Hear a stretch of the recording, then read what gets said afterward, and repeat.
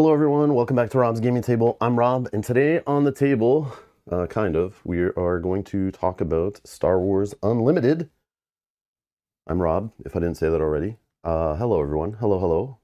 Welcome to those who've been around for a while. Welcome to those who may be new to the channel. If you don't know me, I stream here full-time, playing board games and things. Okay, I work on the channel full-time. I don't stream full-time, otherwise I would go crazy. But I stream mainly board games, card games, and whatnot. But the channel got kind of started actually streaming mainly content around lifestyle card games, like Game of Thrones, the living card game, Warhammer Conquest, the living card game. I don't know, there was some L5R in there, some Keyforge, a bunch of different stuff that I used to go to tournaments. I'd play in the tournaments, stream the tournaments, obsess over the games, spoil preview cards, all that kind of stuff. But then I got away from that, kind of went, you know, something kind of happened in the world that stopped me from doing that. This little thing happened. It's like very, very insignificant. It was called, like, I think COVID-19. And that kind of ruined all the fun I was having going to Keyforge tournaments, filming and covering that kind of stuff. I used to go to weekly events in my neck of the woods at my friendly local game store. But then, you know, the COVID happens, the before times ended, and then I kind of hid inside and playing card games inside against yourself or against the same opponent and your wife and or child. Just gets not interesting after a while. So I'm kind of excited. I was excited when Keyforge, another collectible card game that came out of Fantasy Flight Games, the same company behind Star Wars Unlimited. And yeah, I was excited when I went to crowdfunding, got a new owner and all that stuff, but their store support, there's no community around me really that's playing it, and I kind of like lost interest really quick because of that. But here we are. We're going to talk today. This is going to be like a casual stream, okay? If you're new here, like I live stream, we're doing this live, non-scripted. We're just going to hang out with the people who are here live. If you're watching later, yes, it may not be the shortest, quickest, most informative, condensed video for you. But this is just a live stream that happened. We're going to chat. I can answer your questions about the game. Basically, I am coming at this game as a noob. So if you're here to find the best strat, that's not what this is, okay? There's other channels maybe for that. But basically, I played this game last year at Gen Con at a Fantasy Flight Games demo.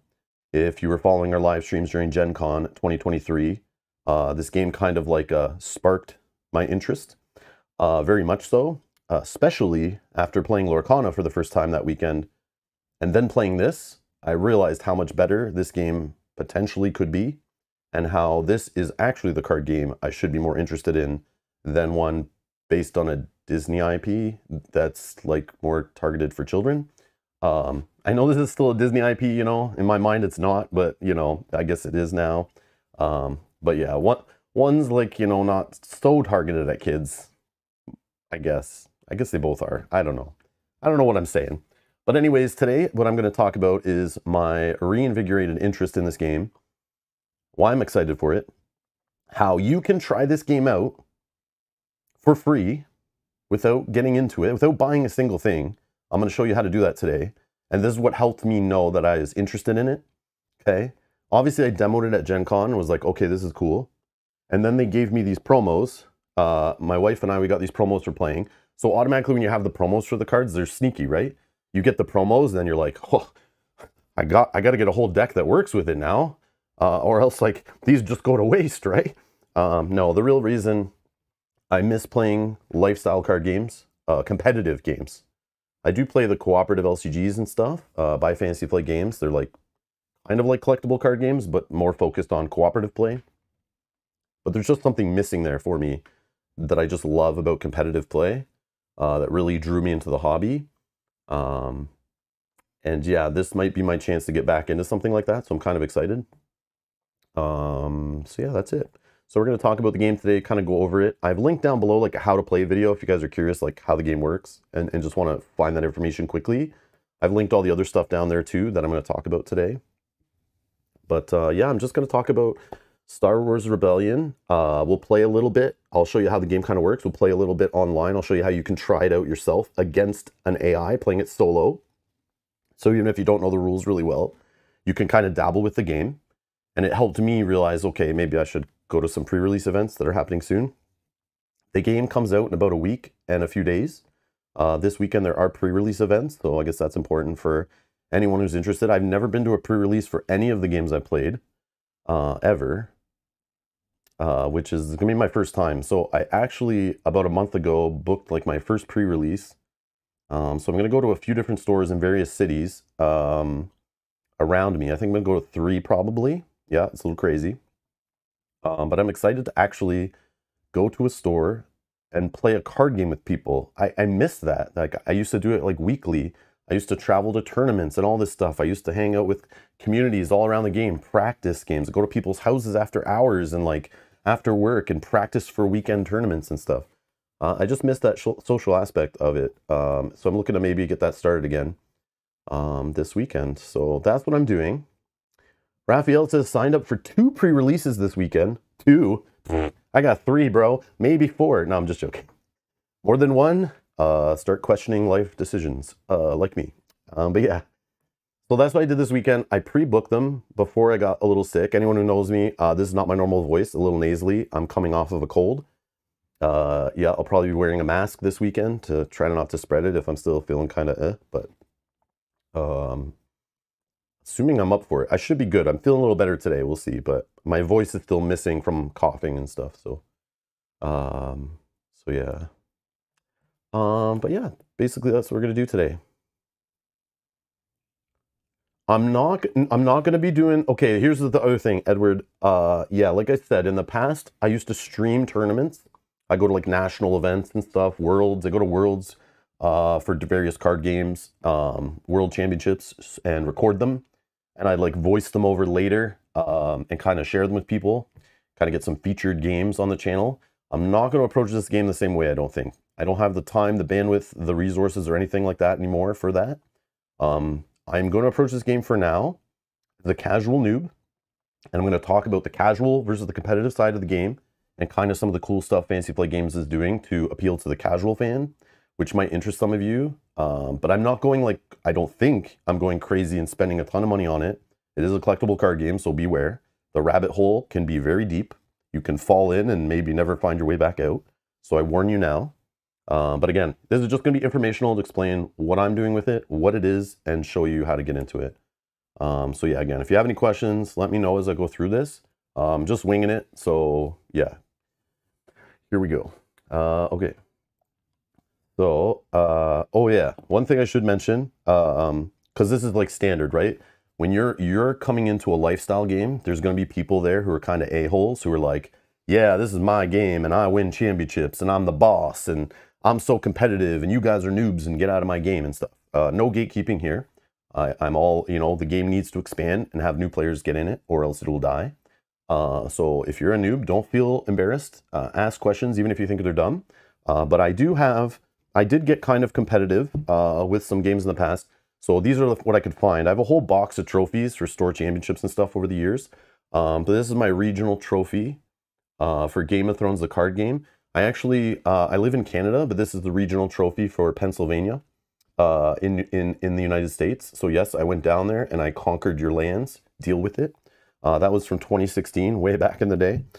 In the before times. And then the next year, I actually was the Canadian national champion for Game of Thrones, the card game, 2nd edition. So there's some of my credentials. So I'm not saying I'm good at this game or good at any game, but I know what it takes and I know what's involved with getting serious into a card game and not getting so serious into a card game like Flesh and Blood. I played that and never bought anything beyond starter decks that my store built for me or pre-packaged starter decks. I never bought anything beyond those and still had fun with that game, playing it a little casually at home. So yeah, so I've gone from both sides of these like kind of collectible endless games. Keyforge, probably spent thousands of dollars on decks, played in tournaments, all that kind of stuff. So yeah, I know what it's like to spend a ton of money on these kind of games, and I know what it's like to kind of not. So yeah, so there you go. For the North, yes. So yeah, I've been to Worlds a few times for some of these games too, like L5R. I played in like the first World Championships, Game of Thrones 1st edition, 2nd edition, played at a few of the World Championships, Warhammer Conquest, went all the way to Minnesota to play for those, you know, at Fantasy Flight Games headquarters and stuff like that. Good times, good times. Played a Gen Con a bunch of times, Origins, all these kind of things. So there's my credentials, but like, who cares really? I'm definitely approaching this very differently, at least at the beginning here. Just casual, just casual. I'm going to show you how you can try it casually. Okay, let's get to it. I think I've wasted enough time letting people show up. We've got a nice bunch of people here. Thanks to all 16 of you who've clicked the like button already. Thank you so much. Thank you, thank you, thank you. All right, as I usually do when we're playing a new game on the channel, we usually play like board games, card games, and stuff, like I said. We kind of check out how it's doing on BoardGameGeek.com. This is not a board game, and typically collectible card games don't do very well on this website. Board gamers seem to kind of downvote them and stuff. But this is the game if you're looking for it. The first set is called Spark of Rebellion. They already have started work on like set 9, and they're coming out with 3 sets a year. So literally they pretty much have 3 years. They said they have 5 years planned out, but they're already working on like end of year 3 content. So if you're worried that they're going to be behind on production and stuff, rumor is they already have the first few sets printed and warehoused, ready to go, so that there's no shortage of content, or it's not content, yeah, I guess content, for people to, collect the game and find cards to play and do draft and sealed events and stuff like that. Versus some other games that come out, Lorcana, where like you can't even find people playing because nobody can buy the cards, which kind of sucks. Kind of burns the hype of the game, right? So the designer on this is credited as Daniel Schaefer. So I know Danny. Danny worked on Game of Thrones, the card game, 2nd edition. Like I said, this is like the game for me. This is like my favorite. I think Keyforge is probably like my top game, but Danny also worked on Keyforge. So Danny's worked on Game of Thrones 2nd edition, probably other card games at Fantasy Flight, but also worked on Keyforge, and now is like lead designer or whatever on Star Wars Unlimited. So already there, just because of my past obsessions, I was already interested when I saw Danny was involved, because I like Danny's work. So yeah, published by Fantasy Flight Games. I know there's Star Wars fans. I see this online. People are like, I don't know if I should look at this game. I used to play Destiny and Fantasy Flight Games screwed me, or I used to play Netrunner and Fantasy Flight Games screwed me. All I can say about those things, I'm a Star Wars fan. I wouldn't say I'm like an obsessive fan. I watch the movies and the shows, but I don't buy the comics and the novels or anything like that. But I know of Star Wars. I enjoy Star Wars. It's not my favorite IP. But I never played Destiny. I was really into some other card games at the time. But I know that had like manufacturing issues. They have admitted they screwed up. They're trying to fix that with this game. Also, Netrunner, that was kind of out of their hands. That was like, what was that? Wizards of the Coast pulling that away when they started doing the Rune Wars miniatures game or whatever. So they like stole those licenses back or something like that. Or was that like Wizards of the Coast? No, that was the Games Workshop thing. Twice FFG, since I've been in this hobby, has lost IPs because they supposedly pissed off the license holders. So Games Workshop one, and then Hasbro or Wizards of the Coast the other, because they were like doing something that the publisher didn't like. Like, I think it was like Keyforge. They like showed that off supposedly, and like Wizards of the Coast or Hasbro didn't like what they saw, the way that Keyforge was kind of going after the casual limited market supposedly. So they pulled the Netrunner IP because basically they were competing with them too much or something like that. I don't know what it was. Those are just rumors that I heard. I don't know how true that stuff is. And then the Games Workshop thing, like there's a whole bunch of board games FFG was making that were awesome, and then they lost the IPs to them, and then they just went out of stock. So it hit the board gaming side too, not just the card gaming side. So people think that like Fantasy Flight just screws up only on collectible games, but it's like they kind of screwed up on a bunch of IP related stuff, but that's the game they're in, right? They're into making awesome games, but also having an overlord owning the IP of it, that they have to go through approvals and could like break contracts and stuff at any time, right? This is no different. This is Star Wars, right? They're working with Disney, although they have Asmodee behind them now and stuff. So Asmodee is a little bigger. Maybe make sure they don't mess things up. I don't know. We'll see. We'll see. But hopefully they learn from their mistakes. But either way, I don't care. If this first set, if for the next 4 months, I have some cards and I'm playing this game, we're having fun and I'm going to weekly events and my local community actually is showing up regularly and playing the game, and I can play with different people every week, and the game dies after first set, I'm okay with that. I'm not collecting crazy expensive cards. I'm just trying to play the game. So my value will be there probably. I know some people get a little scared about buying cards and trying to sell them in 10 years and worry if the game's going to last and all that. I'm just coming at this from a gameplay perspective, so hopefully that makes sense, the way I kind of look at it and talk about it. But yeah, I know there's like two sides to collectible games. There's people that like to hoard stuff and chase stuff and buy low and sell high and all that. That will be here, I'm sure, but yeah. Anyways.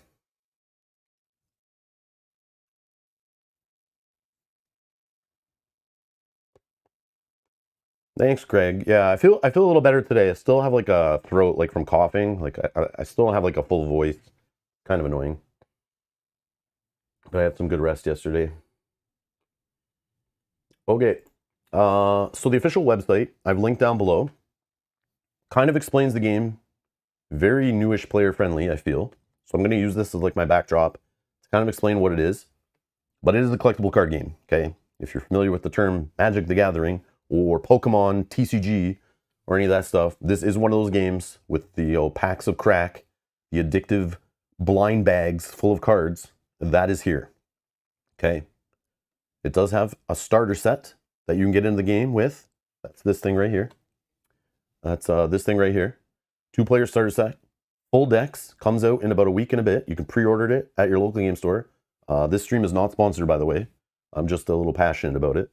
But yeah, this product, I pre-ordered this actually from 2 different stores. Because I want one that I can rip apart and use to build decks. And I want one that I keep together for playing the game with people, family and friends. To kind of show them the game, as I usually do. With a new card game and stuff, I like to keep a little set that I can demo the game with. So I ordered from 2 different stores on purpose, kind of support them, show them that people are interested. But there's a 2-player starter set coming out in about a week and a bit. And that is one way you can kind of get into the game and try it. But they also sell booster boxes of packs. You can go to stores, buy one-off packs. And that's like it. They're keeping it kind of simple. So on their website here on StarWarsUnlimited.com, there's ways to find out about getting started. You can read the quick rules. The comprehensive rules are there. They talk about product releases. We can kind of look at all this stuff on here. How to play. Different ways to play. Yeah, let's just click through some of this stuff quick and see. So they're really focusing on the in-store stuff. Same way Keyforge was designed. Keyforge so could have been a digital game. It could have been a physical and digital so well right from the beginning. If they launched it with like an official app, you could scan the QR codes on your decks for Keyforge and put them in the app. That would have been amazing right from the start. But they didn't do that. They really built Keyforge as a way to get players into stores. That's like Fantasy Flight Games has been very focused on that from the beginning. All their LCGs were the same way. The whole LCG model for living card games, which were a kind of a way to be a different release cycle from a CCG, had monthly releases, and the idea was you would go to your local game store monthly and pick up a new product, and it would get you in the store and seeing other board games and seeing other players and building community. This game is the same. They're trying to do this game 3 sets a year. They're going to have weekly play support and all this, assuming your store supports it. And if you want them to, go ask your store owner, tell them you're interested. That's the only way it's going to happen. But they're trying to get you into the store and playing again. Okay, it's that type of game. This is not an online game. This is not like play it in an app. This is not like Hearthstone or whatever that's called, or those online ones. At least not now. It's like physical cards. This screams like 90s CCG. This game. Like anyone who dabbled in collectible card games back in like the 90s and 2000s, that's what this game feels like and seems like. It's kind of how they're approaching it. So they want you to connect. Okay, whether you're casual, competitive, they want you to connect with other players. Connect with your local game store, if you have one, hopefully. But yeah, collect. Okay, the whole bunch. If you're crazy and you just want to collect cards, you're not crazy, but you know what I mean. I think you're crazy if you're trying to collect every type of card in this game, and I'll show you later what that means. It's a little scary. If you're a completionist, turn off the stream right now and run away. You've been warned. And then compete. Whether it's casual or competitive, they're going to have different ways of doing that. And then, like I said, the how to play. What is this link? How to play. So they have a little web thing here to kind of show it. I'll show you a little bit of play in a bit. But yeah, you're basically going to pick a leader. They're characters from the Star Wars universe. Like the starter set has like Luke and Vader in it. So if you're familiar with the original trilogy, the Rogue One movies, supposedly there's stuff from the Rebels cartoon. I never watched that. But there's stuff pulled from like comics, video games, movies, books, all that stuff. They're calling it unlimited, I think, because they're like allowed to use the whole Star Wars like universe IP. So you're going to see stuff even in the first set, kind of hinting at future eras and locations and stuff in Star Wars, which is interesting. But you pick a leader, you pick a base, and your base is like your main life. So it's kind of like one of those games where like you could attack the player, has like a main health, that's your base. And they're usually like 30 health. Or you can fight with units. So you have units in space, you have units on the ground, and those units can fight each other, or they can fight the base. So it's one of those games where like you have to decide when is a good time to deal with the board or to deal with the end game like player health, basically. That's like the best way I can explain that, I guess. So you have a deck of cards, surprise. So it's random drawing from a deck.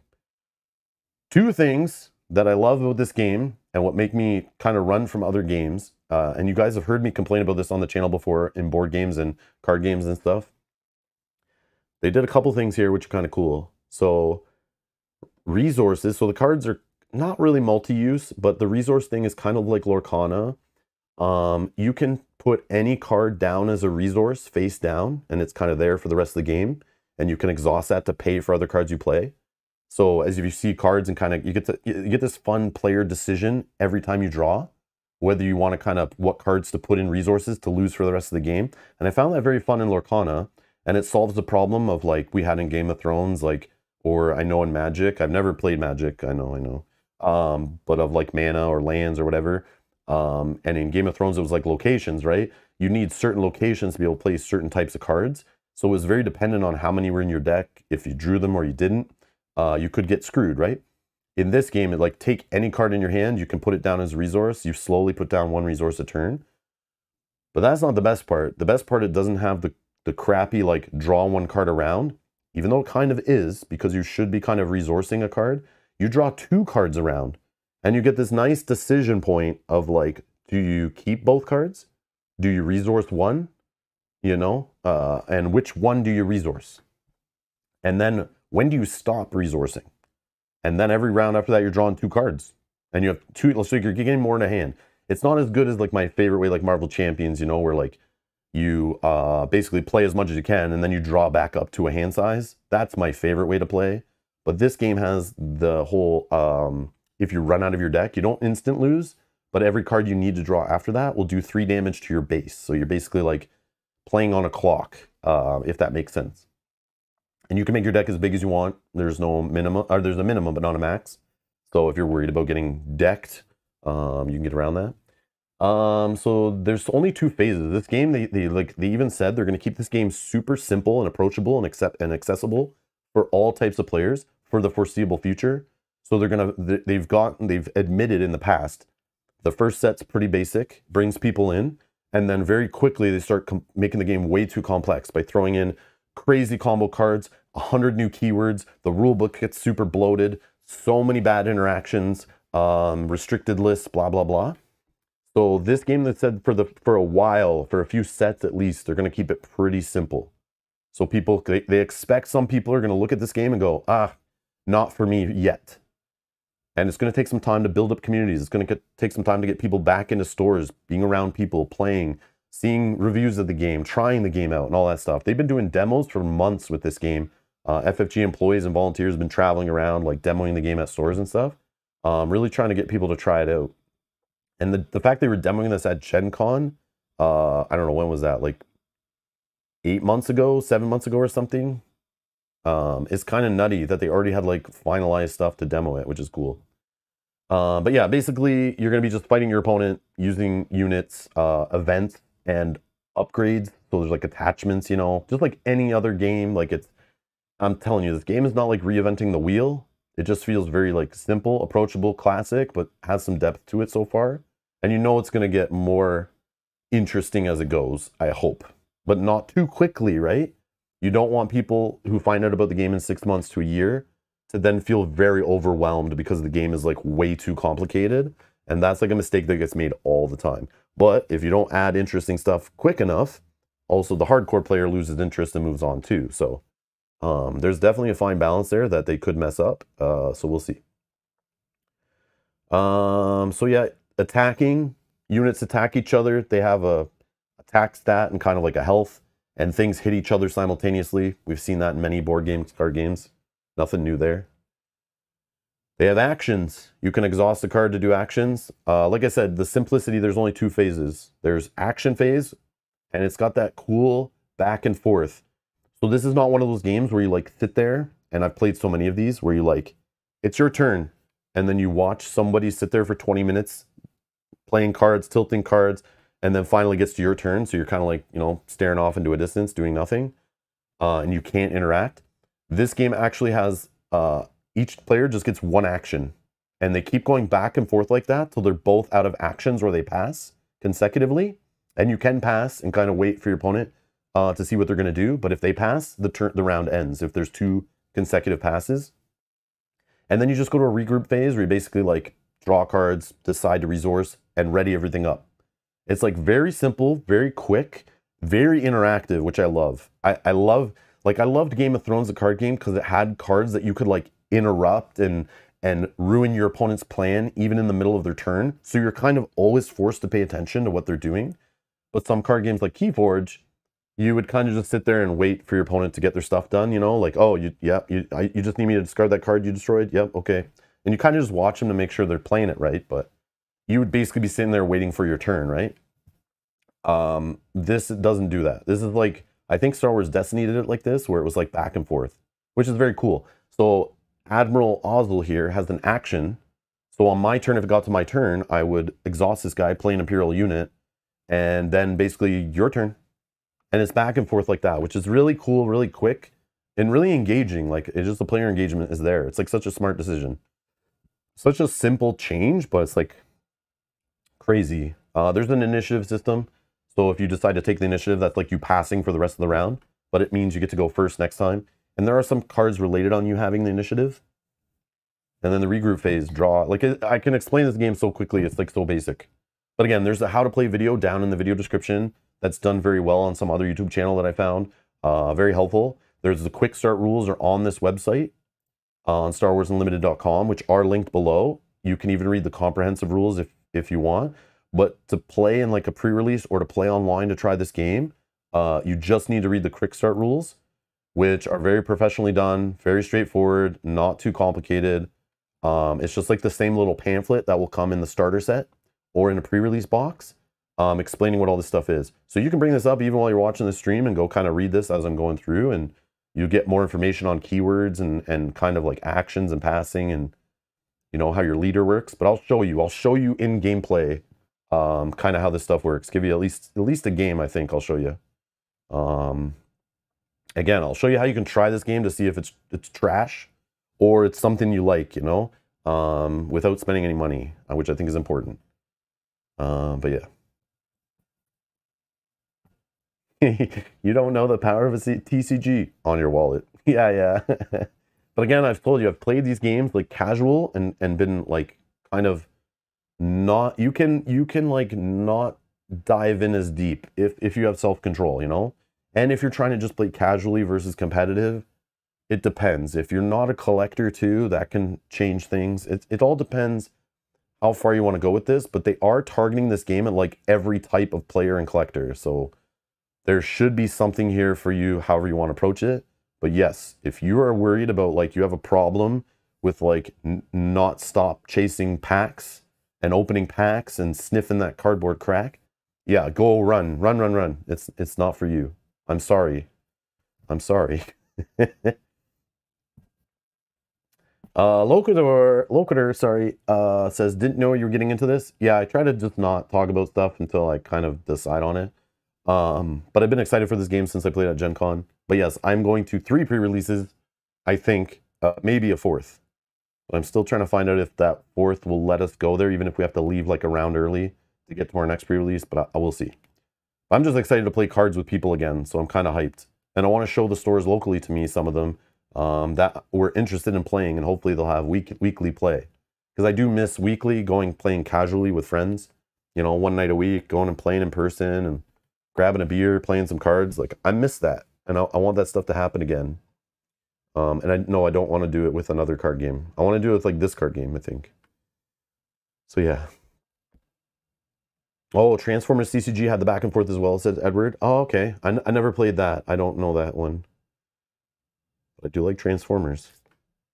So many CCGs, man. So yeah. So again, StarWarsUnlimited.com. You can find out tons of information. There's different ways to play. So the formats, I love the way there's like a limited format in a game called Star Wars Unlimited. So already there's false advertising happening here. So this game's supposed to be unlimited, but there's literally formats called limited. Feel like I'm being cheated? Just kidding. So there's constructed, where you like build a deck. You go to tournaments, you go to local tournaments, regional tournaments. They have a championship that's happening next year.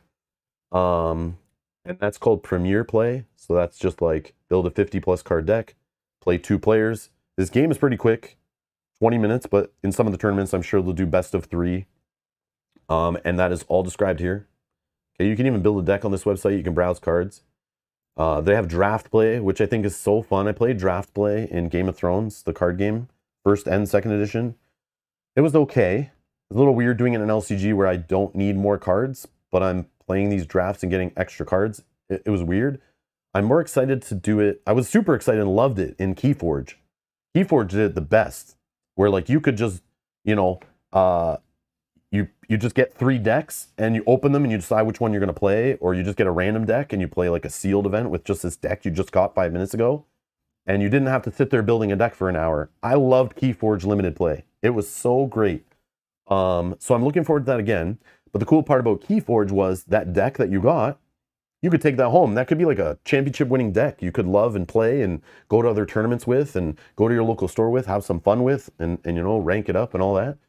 So I'm kind of excited to play a game where if I go to play draft or sealed, I'm actually like getting product. Like I'm paying to play, but I'm also paying for the product, and I'm actually gaining something that I can bring home and then use in future play, if that makes sense. But like in an LCG, I go to play draft, I'm just getting extra cards that probably I'm not even going to use. And maybe I'm getting some promo cards or something.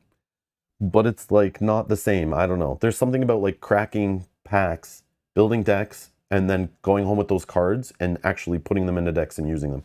I don't know. I know there's an addiction there, and I understand that. But it just seems more interesting to me than old LCG draft, if that makes sense. I just don't think that was like the right way to do it. But yeah, they have draft, they have sealed, and that's what the pre-releases are this weekend. If you're interested in trying this game out, you can go play in a sealed. And sealed is like 2-player, 120 to 180 minutes, because I guess they count deck building in there. 30+ deck size, so it's a smaller deck. And then they even have this like multiplayer format where you're playing like, you know, 1 versus all kind of thing, or no, what is it?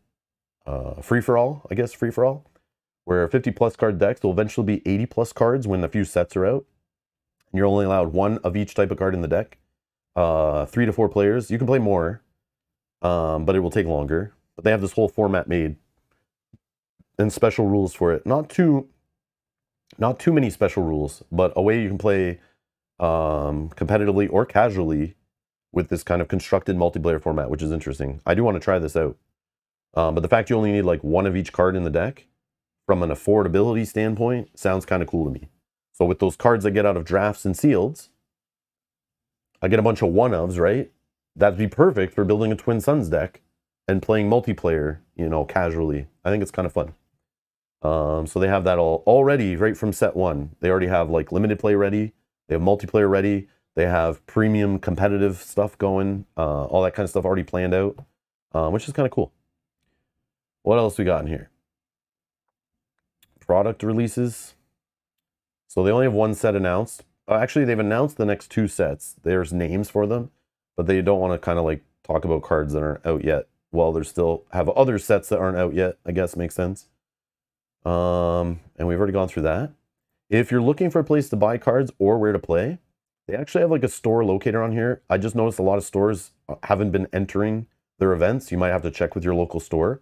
So even if you don't find your store in here that they sell cards or they host events, what I've learned is some store owners aren't very tech smart, so they don't understand how to like put their stuff in here and advertise their events and, you know, run a website and grow a player base and handle social media. So call your local store or email them or check their Facebook page or whatever. But you could, I don't know. Let's see what happens. New York? I don't know. I don't know. I have it so it's blocked the locations on here, so it's maybe busted, but or is this not like I have to enter it here? This is a bad example. Oh, there we go. There we go. I'm typing in the wrong box, guys. I don't know why. Okay. So let's go pre-release New York, New York. I don't know. Let's use kilometers just because it's the right way to do it. Just kidding. Search events. So yeah, there you go. New York City, or around New York. Holy crap. Yeah, you can find pre-release events in here, the times, where to play them. But also you can find just where to buy stuff. If you're like, man, where can I even buy the starter set or buy booster packs? There you go. So check your local game store if you're interested in actually playing with people in person. Literally, like, all that stuff happens in like 2 days. There's pre-releases already started, but there's some going all the way till like even launch weekend in a week and a bit. But there you go.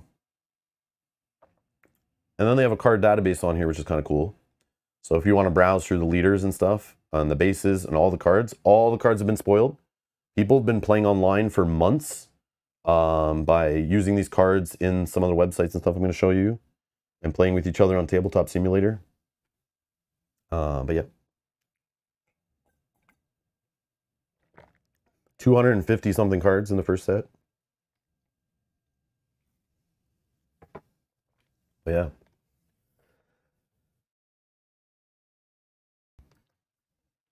Excuse me. Sorry. That mute. All right. Any questions? Let's check with the chat here. Thank you, Tara, for coming in and just hitting the like button. I appreciate it.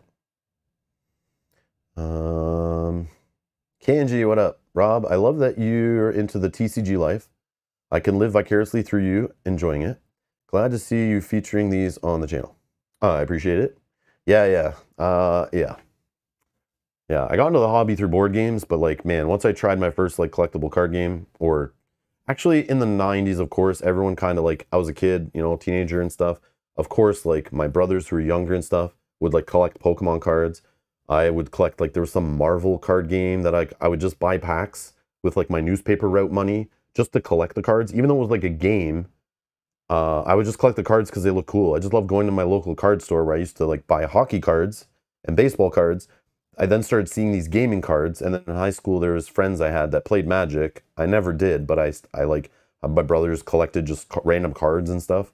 But I never really played a card game, like a collectible card game. I never physically played a game of one properly until like, what was it, like 12 years ago? So yeah, I'm kind of like newish to the stuff too, but I felt like I missed out. I wish I could have traveled back in time to like the 90s and my friends trying to get me to come to like, you know, lunch hour Magic at my high school when I was like, come on, man, I'm too cool for that. I wish I kind of just did it. And yeah, I would have been in the hobby a lot earlier, which would have been fun. But yeah, nothing against it. Like, I thought it was cool my friends were doing it, but like, I just was like, I don't have the time for that. It's overwhelming. Like, no. But I wish I did it. I was too busy playing video games and sports and stuff, but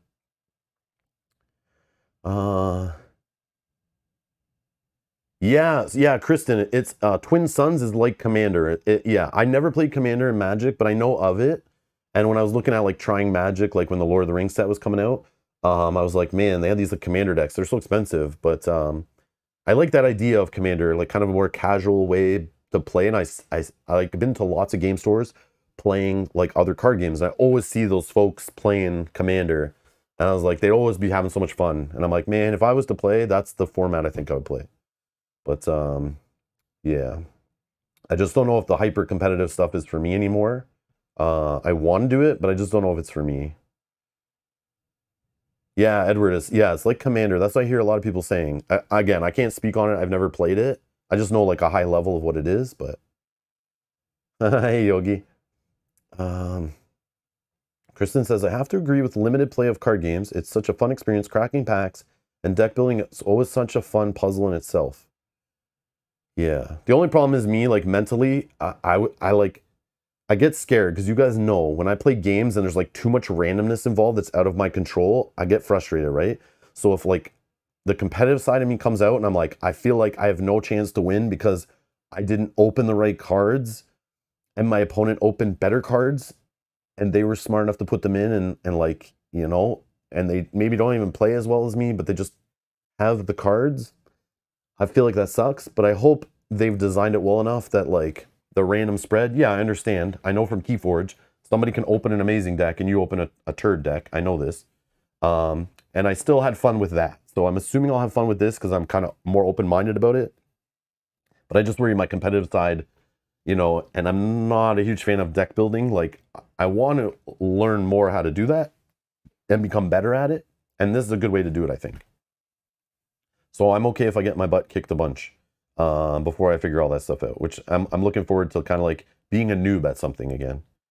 The sealed play that has been shown off seems like a lot of fun.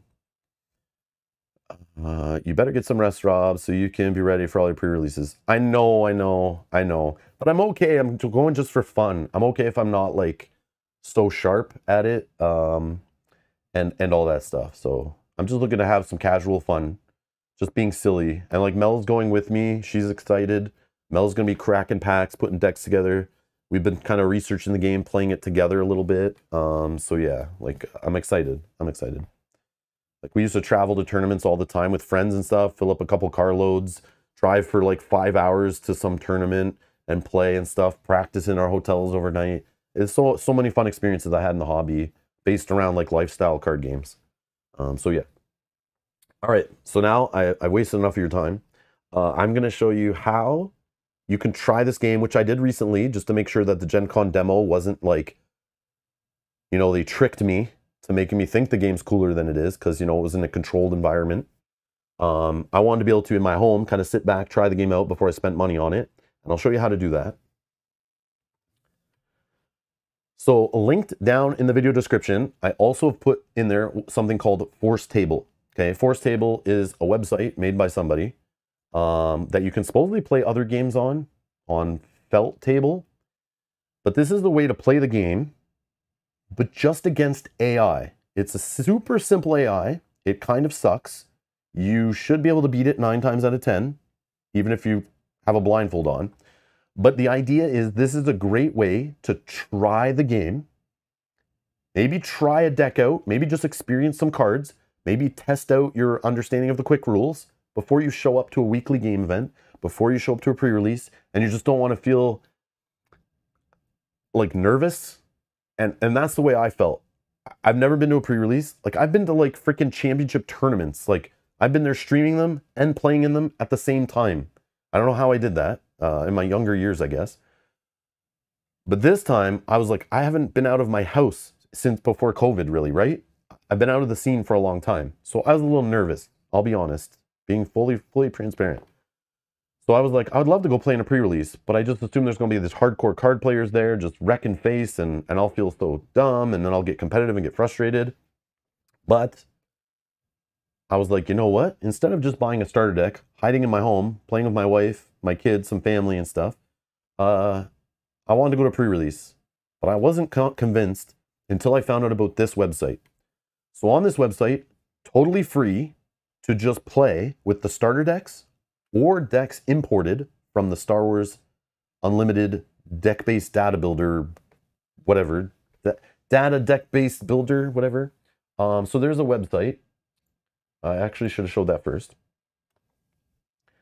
So there's a website here called SWUDB. So if you've ever played one of these card games, there's always a db.com or whatever, where fans have built this website and they share decks on here, discuss decks, trade decks, like decks, build your own decks. but you can import decks into Force Table and try them out too. So if you want to get really crazy with it, but I'm not here to show you this stuff today. I don't care about going that far yet, right?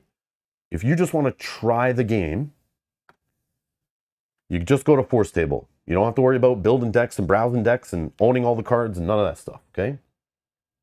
Okay? You go to Force Table, you go to Quick Match, okay? If you want to support whoever this is, Patreon, you can do Sealed and Draft, okay? But if you just want to play a quick match, you click it, you can import decks, okay? That's the part I was talking about. But you can also just play with the starter decks that are coming out in the starter deck in a week or so, right? That you can order from a game store, online, whatever, okay? And I'll show you a little game of it here. I'll just show you, it's super quick. But again, if you have any questions, throw them at me. Again, I'm not trying to do the best way to teach you how to play, how to be the best of the game or anything like that. I'm just showing you like why I'm excited for the game and how you can try it out. Don't take my word for it. I'm not telling you need to buy this game. Please, it's not for everybody, like I try to say with every game. But I'm excited, and I'm hoping if you didn't know about it, I'd show you it at least if you'd be interested. And you can also try it out yourself to see if it's for you or not too. That's all I'm trying to do. I get nothing out of this. Do whatever you want, okay? I don't care if you hate it. It's all good. I don't care. But I hope the game does well though too. So, okay. So there is a way. Oh, reset. Hold on. Reset. It saved my clicking before. Okay. When you come into here, you'll see the official starter decks. Okay. You can actually look at the deck that's there. So if you're like, I want to buy the starter decks, I don't even know what's in them. You can go here and read what's in them before you buy them physically. Okay. And there are some cards that come in here that you won't find in booster packs. So if you're one of those people that needs to have it all, you need to buy a starter set and some booster packs or some singles or whatever, or play draft or sealed. Okay. So there's a cool thing here, which I kind of glossed over when I was talking about the game. But when I was saying you pick your leader. To build a deck, you pick your leader. So we have Darth Vader. This deck's already pre-built. I don't need to know anything about deck building, but I want to show you something that's really cool also. To help you kind of get started deck building though, you literally have a leader. And if you see on the right side of the leader card, I have the red icon and a black icon. One of them is villainy, black. Red is aggression. And this allows me to basically save money on playing cards. Those are like coupons. So I have a red coupon and a black coupon. So majority of my deck, I want to have cards in them that have a black icon under the cost, or a red icon and a black icon under the cost in the top left. So this card, for example, Death Star Stormtrooper, cost me 1 resource to play. If I didn't have red or black on my leader or on my base, and you can pick any of the 4 colors of bases. There's green for command, blue for vigilant, yellow for cunning, and the red is aggression, okay? So you pick a leader that's like heroism, which is white, or villainy, which is black. And they'll always have a second color so far in the first set. I'm sure they'll get crazy with it in future sets. And then you pick a base, and that base allows you to put in another color. I could pick a red base, and then I have 2 red coupons, so I can play cards that have 2 red icons on them. And either way, if I don't have the amount of icons on a card, let's say this card had 2 green icons on it instead of a green and black. I have 1 green on my base, so I don't have to pay that 2 cost. I pay the 2 costs on the card, but I would have to pay 2 extra for not having 2 green icons. So basically for every icon that's on a card that you don't have between your leader and base, you have to pay 2 extra for. So the cool part is you can literally play any card that's in the set in your deck, which is bananas. It's like a deck builder's freaking wet dream, man. You could put in any card you want in the deck. But again, if you don't have the proper aspects, aka the little colored symbols, they cancel each other out 1 for 1. You have to pay 2 extra cost on top of the card's cost for every card you put in the deck that doesn't match. You don't have to worry about those starter decks. They've obviously only included cards that match the leader and the base. But again, I could switch up the base to be a blue base, throw out all the green cards, start throwing in blue cards, boom. Whole different deck, whole different feel, whole different play style. But I like the way it's more focused. I like that in Marvel Champions, you have the aspects, and then you have the leaders or the heroes that come with their own preset of cards. It's not as restricted as that, but it reminds me of that. There is some restriction, which I like, but there is some open-endedness that you can go bananas with, which is kind of crazy. So if you want to sneak in a little card in here that your opponent's not expecting, that you can play a little later in the game for a little extra aspect tax, you can do it, which is kind of cool. I just thought it was another really neat thing about the game. Like, they definitely thought this game through quite a bit.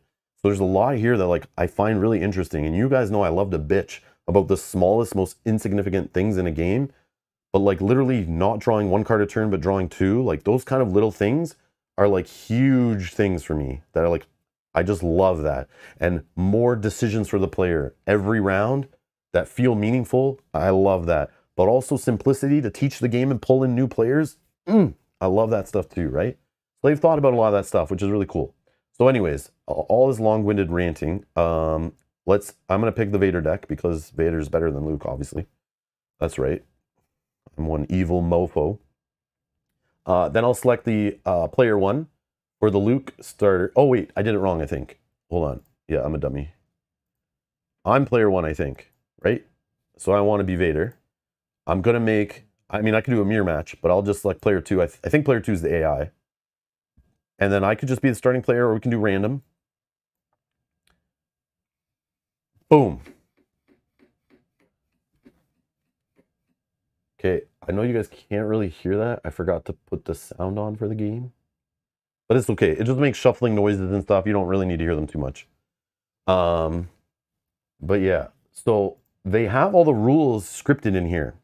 But again, you can only play against the AI. So no embarrassment.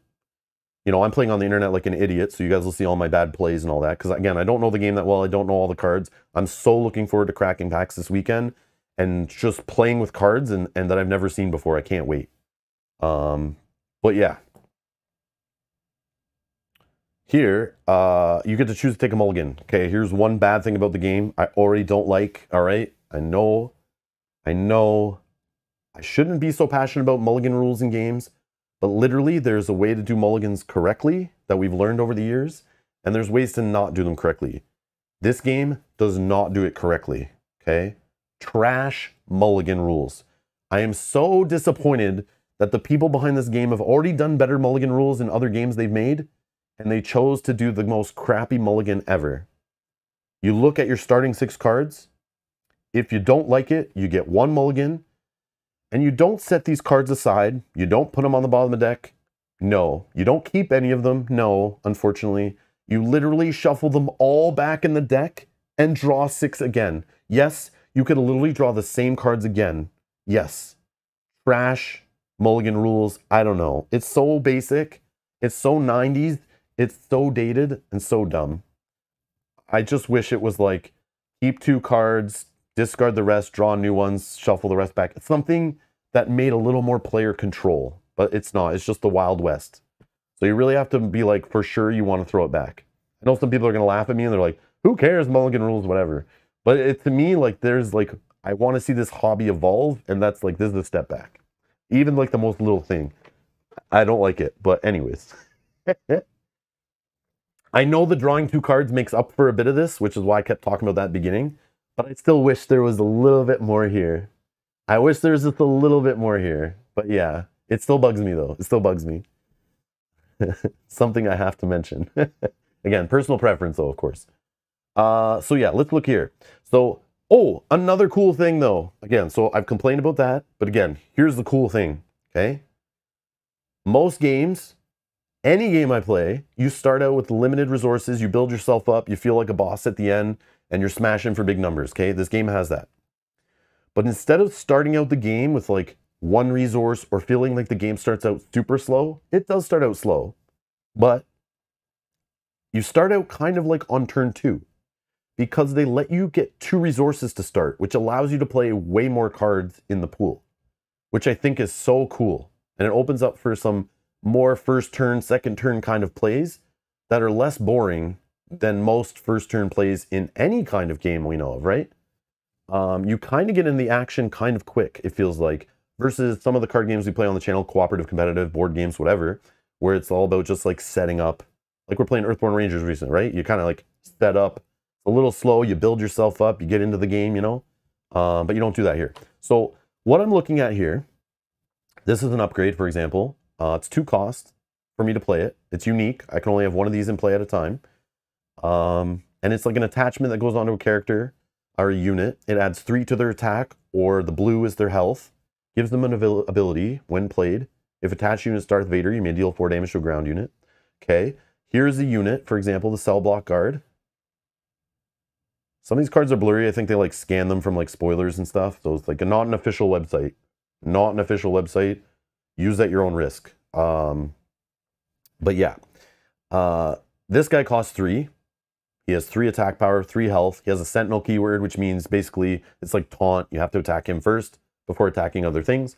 So basically I'm just kind of looking through my hand here, seeing if I have anything to play early, right? So this 8 cost big badass Blizzard Assault AT, I think I can't see behind my stupid logo up there.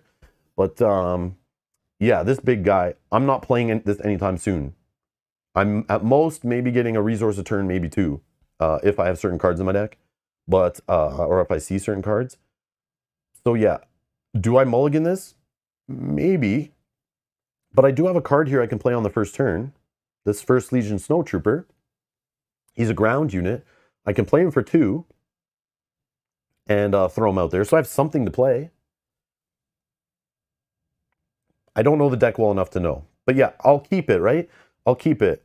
But again, I don't know what I'm doing completely. I'm just talking high level, just trying to show people like I'm a noob with the game. And if I can figure this out, you can figure this out. It's very approachable, okay? I'm just kind of giving you like a high level overview of some of the cool stuff in the game. So I'll keep it as being recommended in the chat. But this is, I'm just showing you like this is one of the player decision points, right? Is like this cool decision. But if I choose to mulligan, I shuffle all this back in, I draw again. And I could draw a bunch of cards that cost 4, 5, 6. And I have nothing to play first turn. That would be bad, right? So I'll keep it. And now I get to choose 2 cards to resource, okay?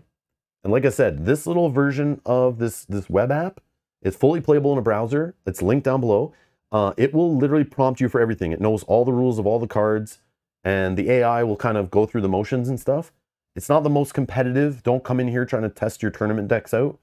But it is definitely a way to try the game, or like just to see if your deck flows maybe, you know, or goldfish some hands, you know, that kind of stuff. But at least it can go from the start of a game to an end of a game to just get some reps in and practice and see if you understand the rules.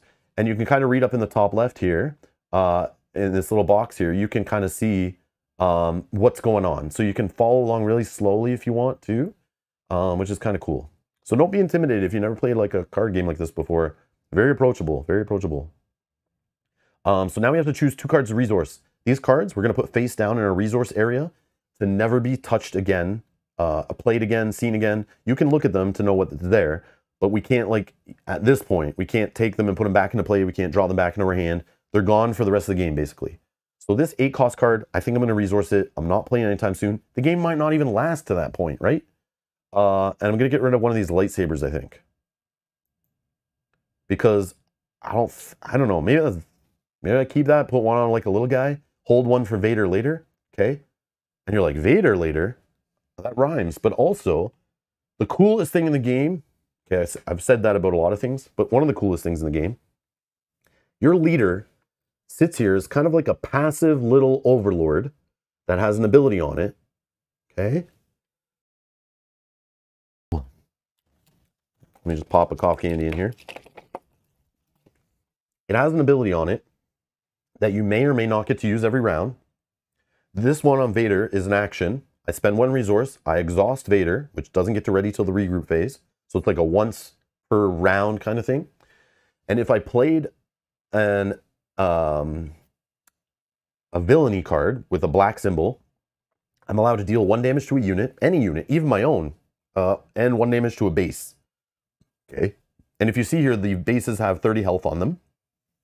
Some of them have abilities. There's rare bases that have like 25 health and they have a special ability on them, which is kind of cool, which definitely opens up deck building space, which is very neat. And I can only imagine where it goes in the future when they do crazy stuff like this. But yeah, they're keeping it simple in the starter set. But anyways, the leader, you see it has an epic action. Epic just means once per game, okay? So this action, if I control 7 or more resources, I basically get to deploy my leader in play and they have a backside to them here. As a big unit, 5 attack, 8 health, you know, Force Imperial Sith traits. And on attack, I can deal damage to a unit. You get big badass Darth Vader in play at some point in the game if you can make it to 7 resources. You don't have to pay 7 for him. You just have to have 7 resources. So it makes kind of this big epic turn where you can deploy your leader. It's fun. And you decide whether you want to deploy him that turn. You could wait another turn. There's ways of trying to get him deployed earlier by trying to get resources faster, which is cool. On the other side, we have Luke. He's kind of the opposite. You want to pay a resource, exhaust him, and you can give a shield token, which kind of prevents all of one source of damage. It's like a little attachment and upgrade that protects them a little bit, onto a heroism unit that you played that turn. And you see Luke here, his epic action, he actually comes out when you control 6 resources. And he's a 4/7 on attack. You can get, his whole thing is about giving shields out. He's all about defense. Here, you have a shield, you have a shield. Everyone gets a shield, okay?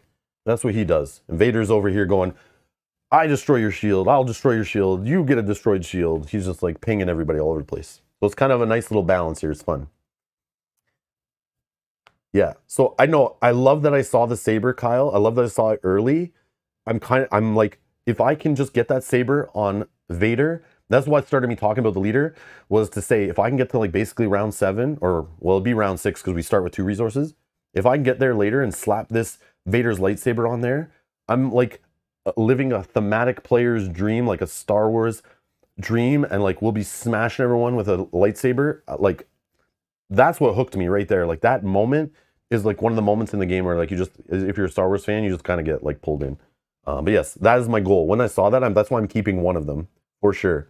If I keep 2, I'll put one on like a little guy, but it won't be as powerful, obviously. But if I put it on Vader, it does even more damage, which is so cool. So yeah. So yeah. Again, if you're a pro at this game, this might not be the most interesting content. Go watch some other competitive videos. Again, I'm talking to the player who like doesn't know about this game, or is like curious about this game, or new to this game, just getting started like I am. Kind of follow my journey. Jacob or Jakob Bowers, thank you for becoming a Patreon to the channel, by the way. Thank you so much for the support. I don't know if it's Jacob or Jakob, but thank you so much. Thank you, thank you, thank you. Yeah, could be round 5, but like I didn't draw one of those little cards yet, so we'll see. Okay, so we both have resource 2 cards, okay? So there's my 2 cards face down. Those are resources, okay? I have a hand of 4 cards to start the game. Okay, turn 1 begins. Randomly player 1 begins, which is me. And on the left here, it shows your options. So like, again, you don't need to know like the full rules of the game, or don't need to be a pro. It literally gives you the options on the bottom left of your screen here and grays out the options that you can't do. So it can kind of help you out. And again, watch the text box in the top left. If you're trying to understand what's going on in the game, you're not understanding what's happening. If you're not sure about a card, and you can always just hover over cards and kind of read them and check them out there.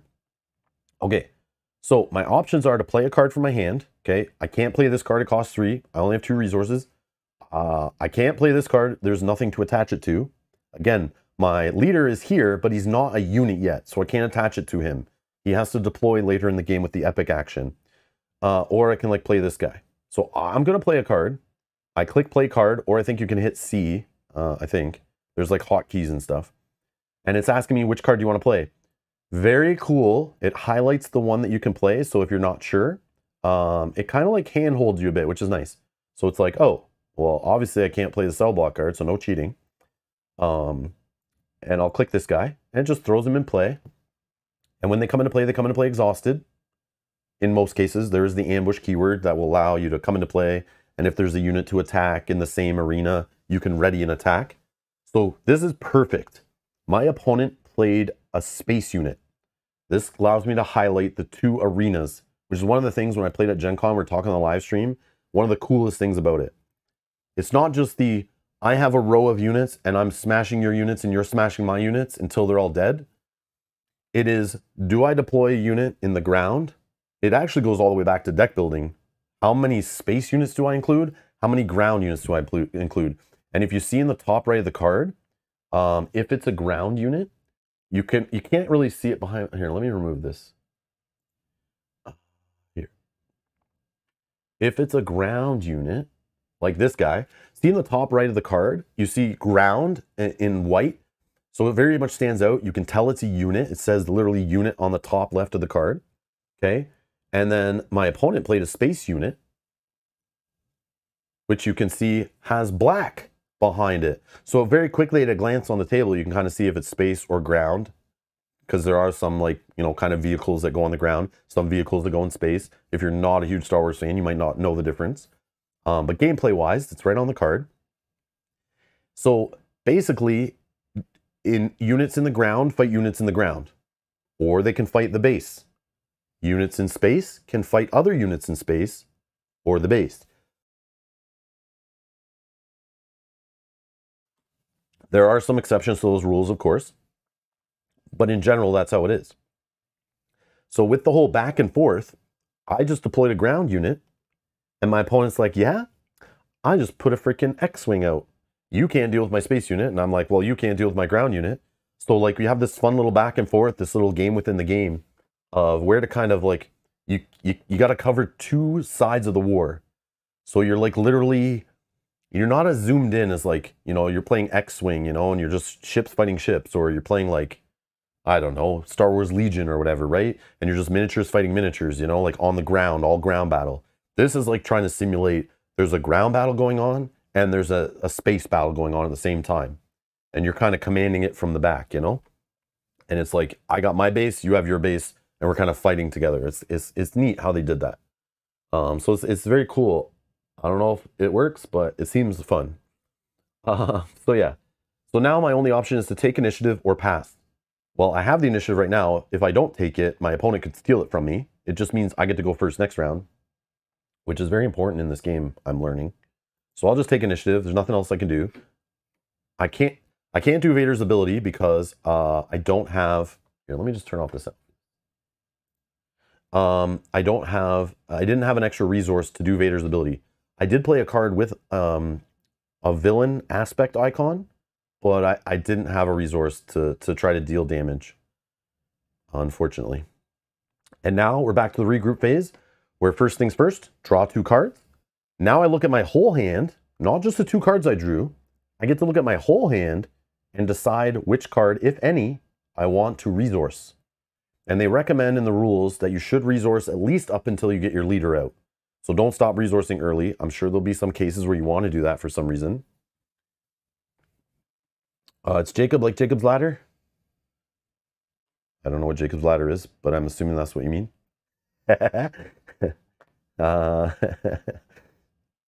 Could be Jacob's Ladder. I don't know, but anyways. Welcome. Oh, Edward says, by the way, all original artwork in this game, which some people like, some people don't. It's like a 90s comic book artwork, which I like because it's perfect for the 90s card game appeal that this is going for. This is why I say this game has like that 90s collectible card game feel to it. Aesthetically, gameplay wise, formats, approachability, all of it. All of it screams 90s card game, which is crazy, but says it's all original artwork in the game, not like previously FFG card games, which that recycled art from Armada, X-Wing, Outer Rim, etc. Yeah. We know. Can't think of a better reference? No worries. I'm just messing with you. It's all good.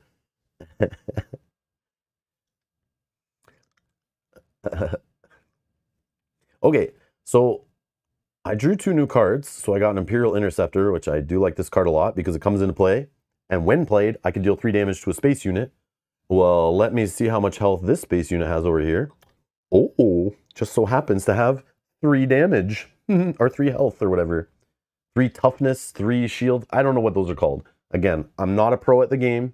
I'm just showing you. You can dive deeper than me. I'm still new to it. I haven't played like my first real game yet, obviously. But yeah, I don't know all the terms. Okay, so I'm definitely keeping that. That'll help me in space. This guy, look at this thing. 6 cost. When played, give a unit Sentinel for this phase. And they even put the rules text on some of the cards. Units in this arena can't attack your non-Sentinel units or your base. I might keep that. I'm going to get rid of, I think, one of these cell block cards. Again, I don't know what I'm doing totally, but that's what I'm doing. If I lose the AI, I know I'm really bad, but we'll see. We have a plan. I have you guys to help me too. Okay, so now the round begins. So we have a new round. So you basically draw 2 cards, resource any one of them or not, then ready everything up, and then start a new round. And whoever has initiative goes first. That's it. This is it. So now our goal, just let's get his base down to 0, smash him around, run some ships into other ships, cut some people's heads off with lightsabers, you know, all the good stuff. Okay, so what do we want to do? We want to attack maybe? I don't think he can do anything to my unit here because he's got nothing in play. He could ambush something in and kill my unit before I get to attack with it. So maybe I want to attack before that unit's in trouble. Or maybe I want to play something first, but maybe I don't want to just see what I'm going to play yet, you know, like hide some stuff. Maybe, if I could, I would love to play this Imperial vehicle here, this Imperial Inceptor, and kill that X-Wing before it attacks my base. But I don't have enough to play it yet, so I gotta wait till next round. So, I know I'm probably just gonna play the Cell Block Guard. I might wait to see if he puts something out in the ground, because maybe I want to attack something. While attacking a damaged unit, this unit gets +2 and +0 and gives Overwhelm. Overwhelm means like the extra damage that's beyond killing an enemy will go to the base. But they don't have a unit out that I can even attack that's damaged. So yeah. What do I do? What do I do? I'm gonna just play a card, I think. I'll just put this guy out. Not exciting. Oh, he's going crazy space. Look what he just did. Okay, he played a wing leader that when played, he gave 2 experience tokens, which all those are basically little attachments that you tuck under the card. It gives a +1 attack, +1 defense basically, or +1 health, twice. So this little X-Wing, or this Alliance X-Wing, which I don't know how to see what it is again. He just buffed its health up to 5 and its attack to 4. What the hell, man? I'm a little worried. Okay, I'm just going to attack here, I guess. So I'm going to attack the base with this unit. So I'm winning 30 to 28, but he's about to crush me here. So he just smashed my base for 4. I am just going to take the initiative. I'm getting wrecked. Nick Pickle says, glad you're highlighting this game. I was debating driving 30 minutes for a pre-release tomorrow. Do it. Do it. Do it. The cool part about the pre-release, which I didn't go into details on yet, I was going to go to it after we kind of showed how people can try the game first. But the pre-releases, there's a box that comes with 6 packs in it. The store will probably charge you around basically retail for that box. It comes with 6 packs, comes with a deck box, some damage tokens to get you started. And you basically open the 6 packs, you build a sealed deck. There's some rules in the box that teach you how to play. There's some rules about the deck building and play. They should give you an hour to build a deck. And then you play a super casual, like 3 or 4 round little tournament. And some stores around me are giving out like packs for every win. Some of them are raffling off accessories and stuff. And some are charging extra for those prizes, and some are not, which is so cool. Some really want to build a community and are worth spending a little money to make the money, you know. Some kind of like charge you for the prize support, you know, because they're like short-term thinking, you know, unfortunately. But it's supposed to be super casual. Some people, it's gonna literally their first time looking at cards, reading the rules and all that. So it should be super fun. But I'm gonna go to a few. So yeah, I recommend it. Like, and here's the thing. If you would like to play a game like this and you're like, I don't know, I think it's gonna fail, I'll wait and see. Here's the problem with that. You're getting like a chicken and egg kind of thing, right? If you don't go to your store and like spend money, build a community, play in games, buy packs, whatever, the store is only going to see so much demand for the game. And then they might not stock it, and they might not sell it, and they might not promote it. Then there's no communities, then there's no people buying it. Then the game doesn't grow, and then Fantasy Flight doesn't make money and want to keep producing it, and the game shrivels and dies, right? So like, if you want this game to succeed, and you want it to be an awesome game, and you want FFG to do better with it, you're going to have to kind of put up a little money too, right? That's the idea. So you can try it out, very little entry, by just getting a starter kit, playing it at home, or playing this online for free, what I'm doing right now. I'm literally playing the starter kit, and I'm not spend any money. No money. And I don't have to play against somebody. I can just try it online, see if I even like it. Or you go to pre-release, you're basically buying 6 packs, and you get to open them, play with them, and take them home. And if you don't like it, and you think the game sucks, and the card quality sucks, or the art sucks, or whatever after that, and you didn't have fun, that's it. Sell the cards, give them away, whatever you want, and you're out, right? But it's a nice way to try it and have fun with people who are all coming in new to it too, right? So it's kind of fun. But yeah. Yeah, Edward, yeah, this game is like, what do you say? Like easy to learn, hard to master kind of thing. There's like so many decision points, which that's what I look for in games, right? And it's only the first set. It's not gonna be too crazy. But there's a lot here. Okay, so we're gonna choose a resource to jam. Oh man, look at Palpatine. I like should put him as a resource, but like it's Palpatine, man. I want to play him because he's awesome. But will I make it that far? I don't know. Here's a card, Recruit. Search the top 5 cards of your deck for a unit, reveal it, draw it, put the other cards on the bottom of your deck. Do I do that to try to find... There's these cards in here called Super Laser Technicians, which I can put into play. They can die, and if they die, they become a resource, which helps get my leader out faster. Is that too slow? Should I like play this to try to find one? I don't know. That might be silly, right? I think I need to deal with space units this round, so this kind of stuff is not too slow.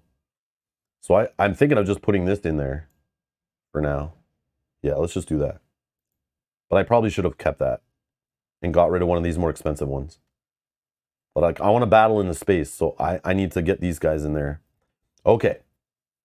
So what are we doing here? Let's... I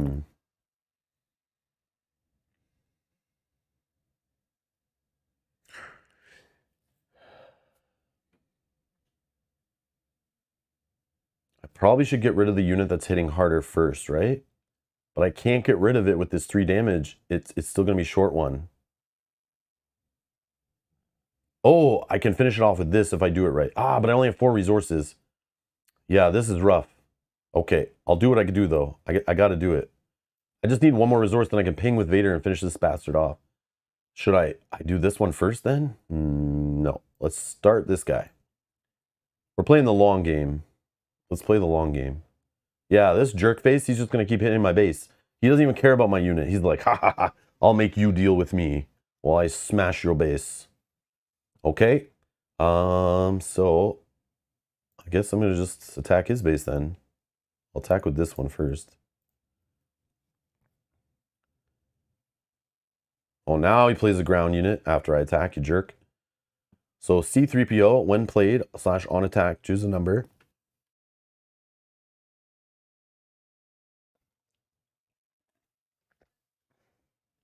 Choose a number, then look at the top card of the deck. If its cost is the chosen number, you may reveal it and draw it. Super silly starter deck card. Okay.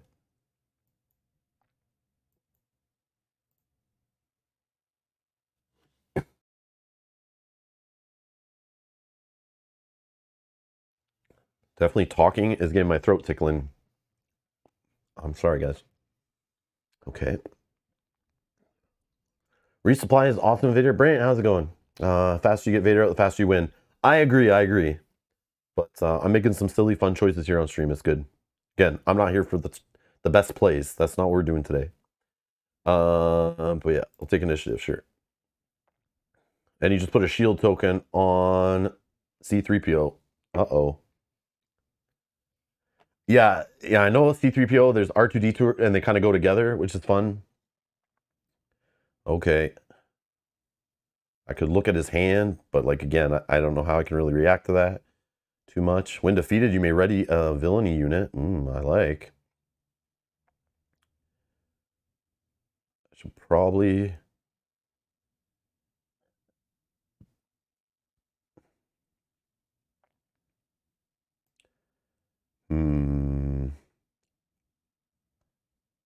Yeah, let's throw the probe droid in. I don't know.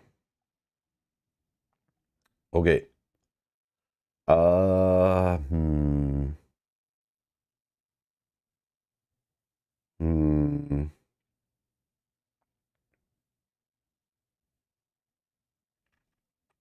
Yeah, I probably should have kept that probe droid. I should have played that probe droid and Mahdi this turn. My bad. I'm not thinking straight. All right. Anyways, let's How do we do this? This guy's probably going to attack our base again, right? That's all he does. 4 damage, 4 damage, 4 damage. We got to get him out of here.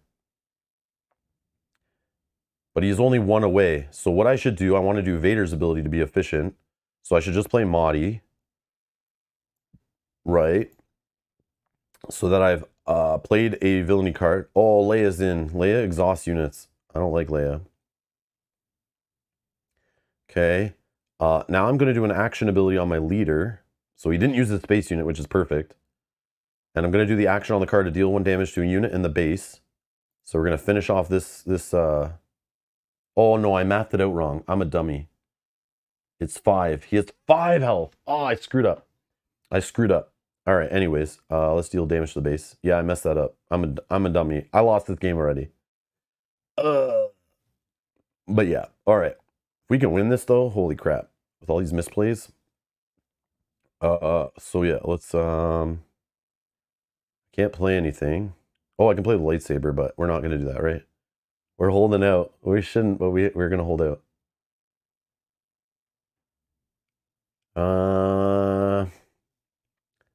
Yeah, so annoying. I should have used Vader's ability to kill this guy and then just ran this guy into this guy. So annoying. Let's just do it. I gotta do it. I can't have this thing killing my base. Oh, misplays is killing me. But it's all good. Don't worry, no one's watching. I'm just playing against AI on the internet, right? No one's here watching. You can play, goof around. That's what the point I'm trying to make is. Yeah, okay. I'm not going to play anything. Attack, though. Look at all this junk.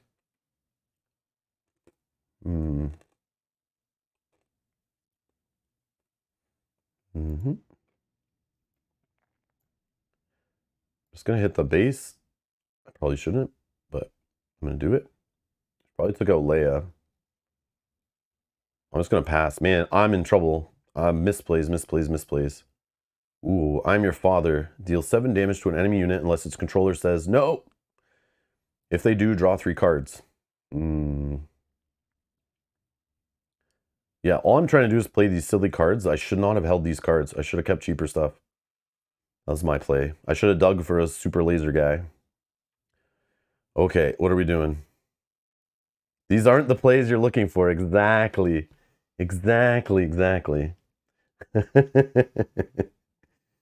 Do I need card draw, or is he gonna let me deal 7 damage to like 3PO? Who knows, right? That's like overkill, right? I should probably just get rid of it.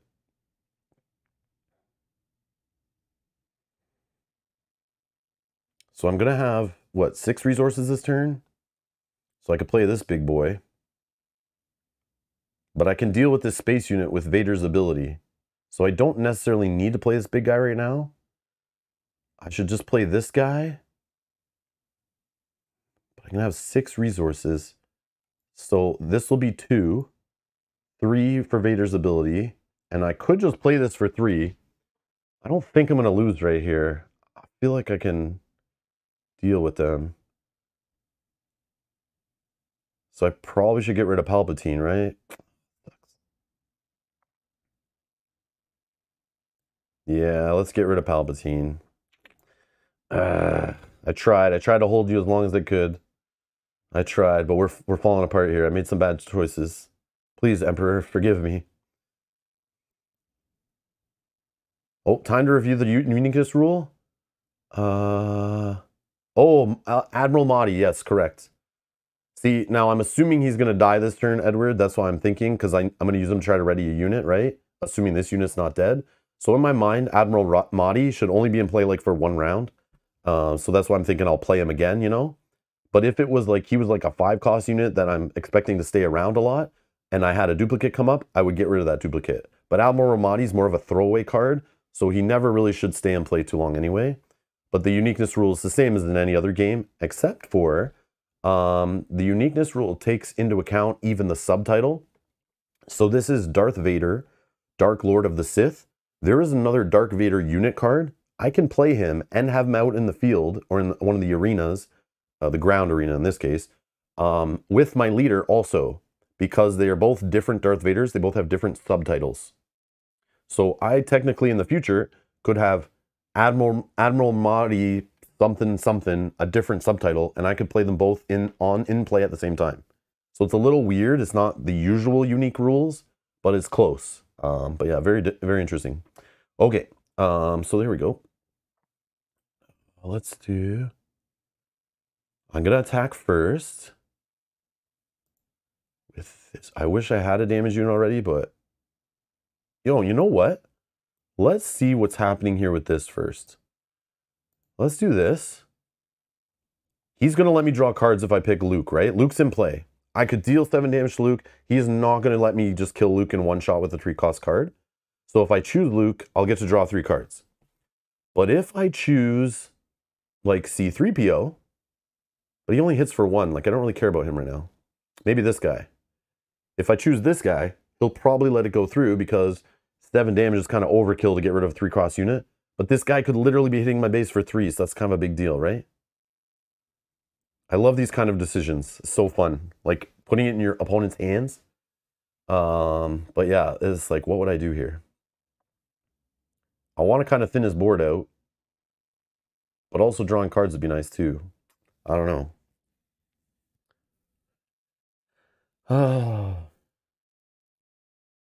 Yes, Ultravioletta, that's what I said. It's definitely 90s comic book vibe is the feel in this game with the art they did. 100%, 100%. Okay, so let's, yeah, let's just do this guy. Let's try to kill him. Yeah, he let the damage go through.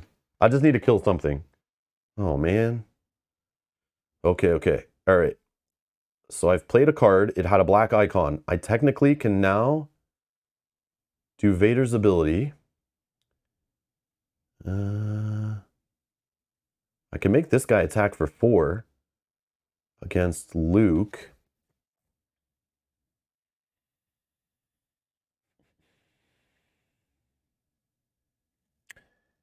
Okay,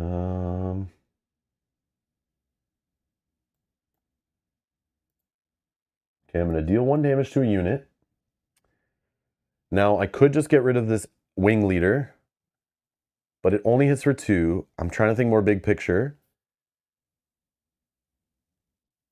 But if I damage Luke, this unit will get an extra 2 attacking. Yeah, he'll die, but I think that's the way to go. Or I just let Luke... I don't know.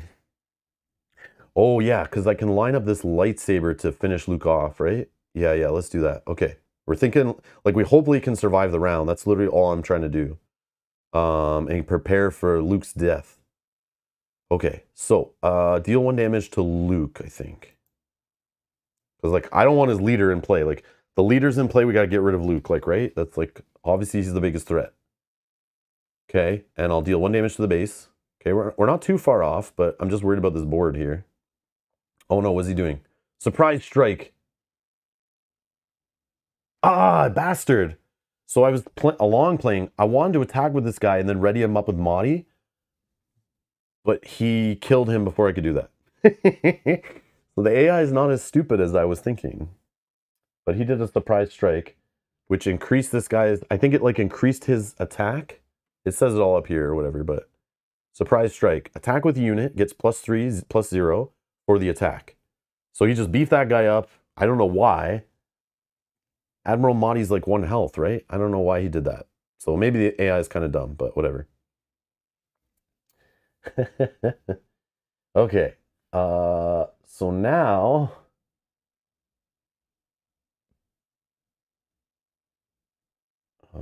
yeah, I'll just ready this unit, sure. It sucks. I didn't get to do the ready thing. But I can still play another Mahdi because see, he's out of play, so we're good. But I'll attack with this guy first, I think. And I'm going to attack into Luke.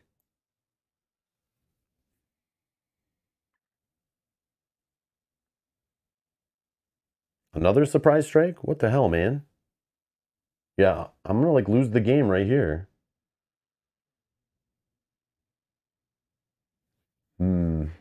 Very bad plays. Very bad plays. Yep. He's probably just going to kill this guy, but I'll throw him in. I just try and distract him from my base. Please don't kill my base. He's going to do 4 with Luke. Hopefully that's... Oh, yeah, that's all he can do. He has all his resources spent, right? So he's probably going to attack my base with Luke. I'll just take initiative, I guess.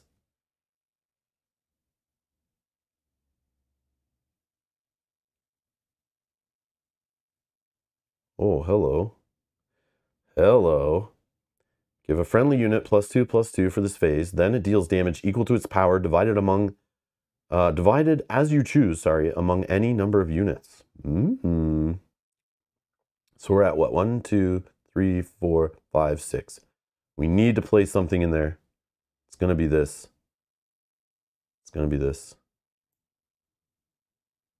Probably shouldn't be. I probably need ground units more than space. No, it's got to be this, I think. Yeah, it's got to be this. I held those cards for so long and they're like useless. But it's like, this is part of the game, right? It's so fun. Yeah, we're getting Vader out now, right? I think this turn, 7. So I need to put a resource in. I don't want to, but I need to, right?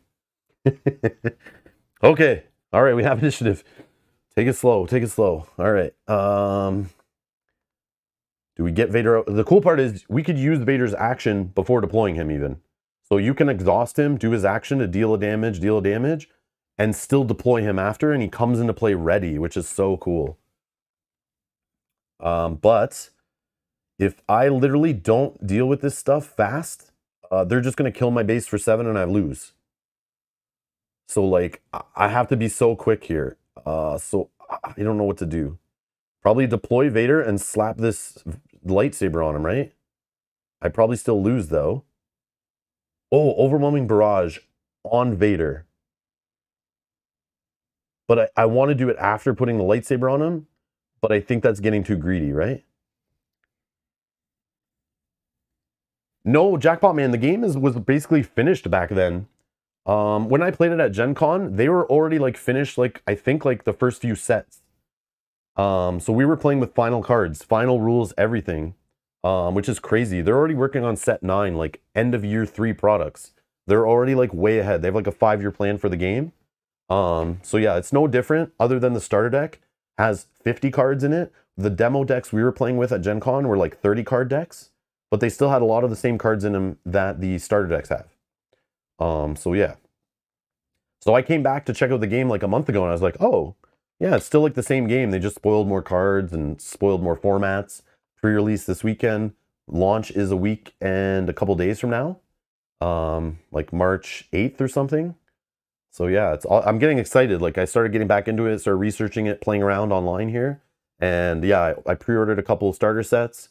I pre-ordered a couple boxes of packs. Mel and I are going to 3 pre-releases this weekend. I'm hoping some of my stores pick up weekly play. So I basically just want to get back to playing casually week to week a card game at a local game store. That's all I really want. So yeah, I'm excited to get back into like card games again. Okay. So I think we have to get Vader out, right? Maybe my opponent will get scared and attack Vader too.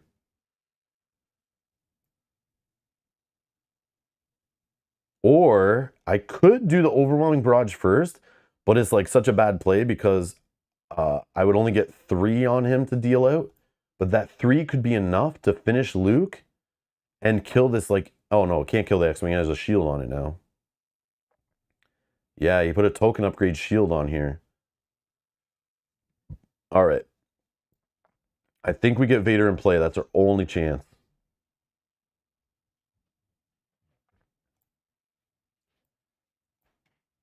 Deploy my leader. Epic action. Vader's in play. You better run now, you fools.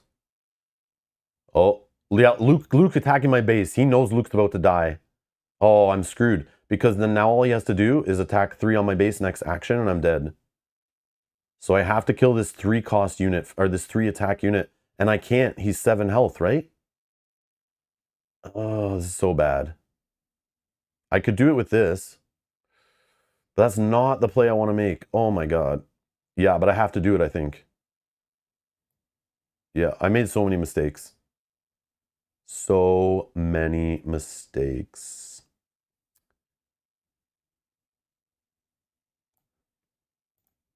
I have to do it.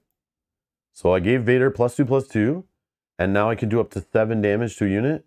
I'm going to do it all to this guy. All 7, please. Instead of, like, you know, finishing a whole bunch of units off, I have to kill this guy because he can kill my base right now. That sucks. Stop it, man. Oh, he killed Mahdi? Oh, man, this bastard. I can't even ready up Vader again. What are you doing? This AI is so troll. Oh, wow. He still can kill my base with Leia and this wing leader. But let me show you. I am now going to...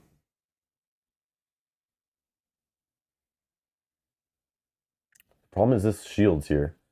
Okay, I'm going to play... I'm going to lose still, but I'll show you here.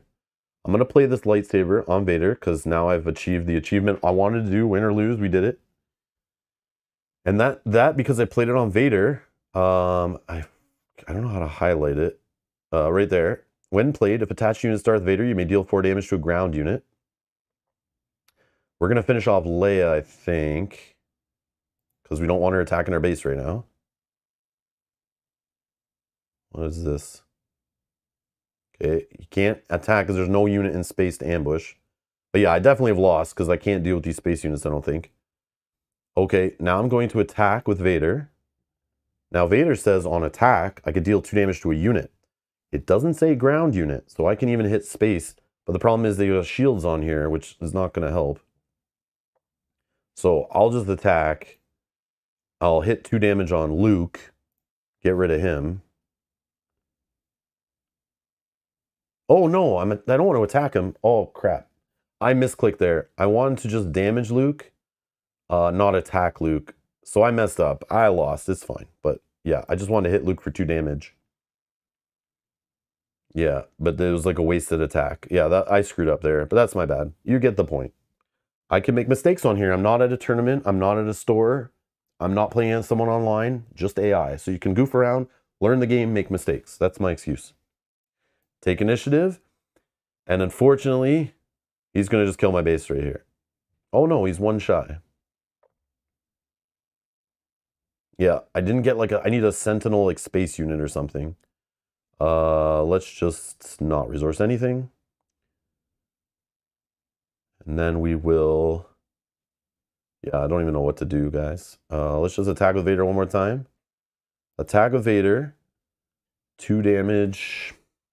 Kill C-3PO. Why not? Let's be evil. And then... Oh! No, I did it again. I did it again. I did it again. Yeah, I messed up. But anyways, you get the point. I won't do that in person, but, you know, in here I'm not clicking correctly. But again, I am not too familiar with this. I don't play too much on here, but... So we could restart the game, or we can load new decks, which is so cool. You could just reset it right back up. Or you can go back and, like I said, you can import decks. You can build decks on here. And you can create your own decks and try them out, which is so cool. And just play against AI, right? If you're like, you're a little intimidated, don't want to play against people yet, you know? A great free resource. And if you, they have a Kickstarter, or not a Kickstarter, sorry, a Patreon, linked all over here. But on this website, you can play all these games against AI and just try them out. But if you back them on Patreon, you get access to playing like a sealed against the AI where you crack 6 packs, or you can play draft. And yeah. So in here, behind my head, I can click pre-release, and it follows the pre-release rules, kind of, and it allows me to have Luke and Vader in my pre-release pool of leaders to build with. So even if you were like worried about going to a pre-release this weekend, you could come on here. It's like, I think it was like $5 a month on Patreon. And if you're a Patreon of me, you know how that works. And yeah, so I did this, and I was playing with Mel the other day, and we were just trying it out, cracking packs. I don't know how accurate the pack distribution is, but it supposedly simulates it pretty well. Because they obviously don't know 100% what the exact rarities are and stuff, you know, the secret sauce. But FFG's been pretty open about it, but not like precise to the numbers, you know. But yeah, you could just open 6 packs. And you can literally go through a sealed, and then you get to play a few games against the AI and try it out. So it's pretty cool.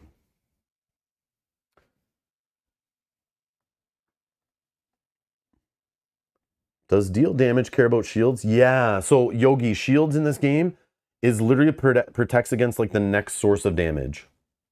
So like in Gloomhaven, you know, the way like the brittle or whatever doubles the source of damage, then goes away. It's kind of like that. It protects against the next source of damage, then goes away. Or I guess that'd be more like ward, right? Kind of. So you can stack shields up.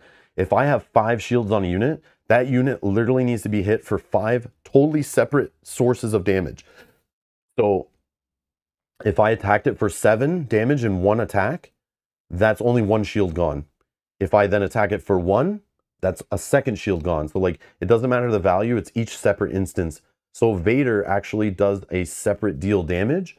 That could break 1 shield off, and then he can attack again and break another shield off. Obviously, you don't really want to do that with him, because you're kind of wasting his big damage. But that's how that works. So shields are very annoying, but it makes sense, right? Pack 1, pick the base. So how it works in the pre-release events, you'll open 6 packs, you sort your cards, you then can pick a leader. Now you can pick a leader out of one of the packs that you open, but also in the pre-release kit, you get a promo like Luke and Vader, which are similar to the Gen Con promos, except for their alternate art and their foil. These are not foil, the Gen Con promos I got, but everyone's gonna have a copy of Luke and Vader in their pre-release kit. So to help people new to the game have more deck building options to make things smoother, you will always have Luke and Vader's colors to build from if you want. And even if you don't open the base color you need, let's say I want to use a red base and I didn't open a red base, the store has a pack of bases that they have tons of extras that they can provide you. So they've made it so this first pre-release, this first sealed event is very new player friendly. But basically you open packs, and in every pack there's like, I think it's 16 cards. You can see them here, 16.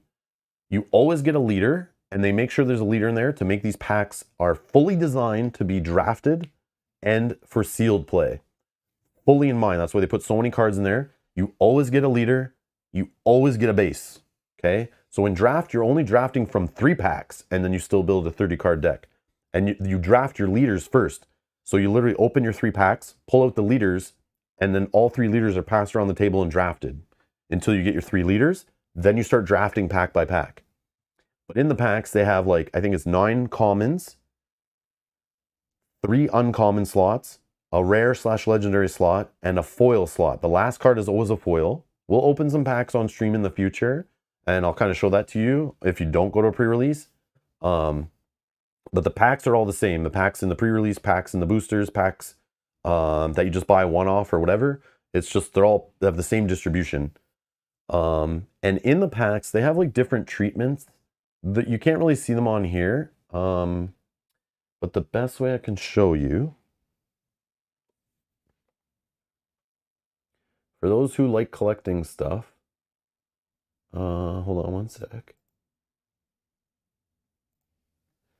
It's probably on here somewhere, right?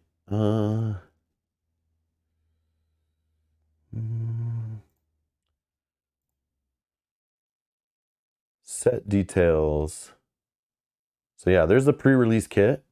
There's the starter set that comes out in a week. The pre-releases are this weekend and next weekend and throughout the week. They happen like 1-ish week before release. And then there's booster packs. I'm not located in the USA, no. Where the hell, there's like something I saw that was like explain the cool like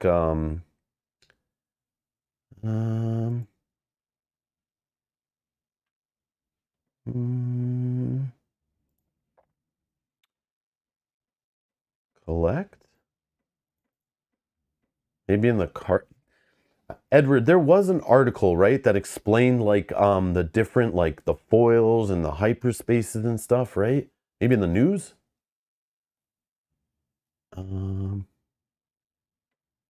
I remember like I looked at it like months and months ago. If you want to read about the different factions, like the different colors, the tournament scene that's going to be happening eventually, it's all here.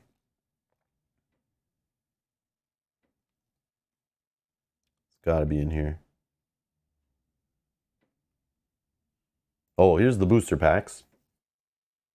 So 16 cards. Yeah, here's a good picture of it. So they have like the regular cards that you've been seeing me play with. They have like a normal border and stuff. They look like every other card games cards, you know, with a black border. And then they have these things called hyperspace. And this is like what adds to the supposedly the fun of opening packs and collecting unique cards. So in card games I played before, like LCGs, right? I would have to go to like tournaments or casual local organized play to be able to get alternate art versions of cards or full bleed or, you know, borderless cards, whatever you want to call them, extended art, full art, whatever. But they're going to include them in every, I think in every pack or every other pack, you have a chance of getting a hyperspace, which is basically just this extended art with the lines on the side. So that's called hyperspace. And then the leaders have like a showcase variant, which is kind of like Enchanted's from Lorcana, except for they're only 1 in every 12 boxes. Lorcana's were like 1 in every box and a half. So they're way more rare. They're foil, they're alternate art, full art. So these are kind of like the collector chase cards and stuff to kind of like make people excited to open packs. So there's hyperspace, that's just the stretch border. There's hyperspace, rare and legendary. So that's like 1 in 15 packs, 2 in every 3. Legendary cards are 1 in every 8. And then there's like the foil hyperspace rare is 1 in every 50. The showcase, oh, it's 1 in every 12 boxes. I don't know if that's what I said. Foil card, you get a foil card in every pack, but it could be hyperspace, could not be hyperspace, could be rare, common, uncommon, legendary. Even in your common cards, your first 9 cards, one of them could be a hyperspace. Then in your uncommons, one of them could be hyperspace and could also possibly be replaced by a hyperspace legendary or rare. And then your rare pack or your rare slot could have a legendary in it or some variant of it or something. And then the last card could be a foil. It's always a foil, but it could be hyperspace or it could be not, or it could be common, uncommon, rare, or legendary. For those who care about that stuff, which I don't really, it's kind of neat. For me, if I open rare cards, I can sell those to help me buy more playable copies of cheaper cards. But one thing I like that they said for this game, which Danny said on a stream, I don't know word for word, but basically the cards in this game, the commons and uncommons, are more of the playable cards. They're more of the cards you need in the game. And unlike Flesh and Blood, which had cards that, like, if you're going to play at a high level tournament, you need to spend hundreds of dollars on, and decks cost thousands of dollars. I don't know if it's going to be like that in this game, because a collectible card, all that is collectible about it is all visual and aesthetic. Nothing about it is gameplay different. So there is no advantage to buying the set early to get some super powerful gameplay card that nobody can get who buys a cheap release later or something. You know, like in Flesh and Blood, they had like, they would release the game in like a higher cost, expensive collector version, but then would have tournaments that, like, if you didn't buy that version, you wouldn't have those expensive cards that needed to be played at those tournaments. It's very kind of weird. It's like felt very scummy. But I understand you need collectors to kind of like, and a secondary market to help fuel the game and entice stores to make money off it and carry it. But again, I'm just coming at this from a game player's perspective. But for those who care about like how the collectability is or why people are excited to buy packs and all that stuff, FFG's definitely thought about that. And it's there. So yeah, but the packs are built to be very playable. Like, I like that they thought of it for draft and sealed. So like you can just grab 3 packs and a few friends each have 3 packs and for $15-ish, and then play a whole draft little tournament together and stuff, which is kind of cool. And they all work no matter which packs you buy. You don't have to buy special draft packs. The packs work no matter what. They're all the same. It's very simple, very approachable, they thought it all through, which is very cool. Oh, the tournament rules have been released? Edward, live news coming in.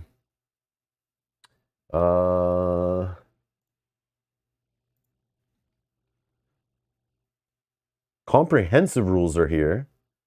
Don't see tournament rules, but they just released these like a couple days ago, right? Comprehensive rules. But yeah.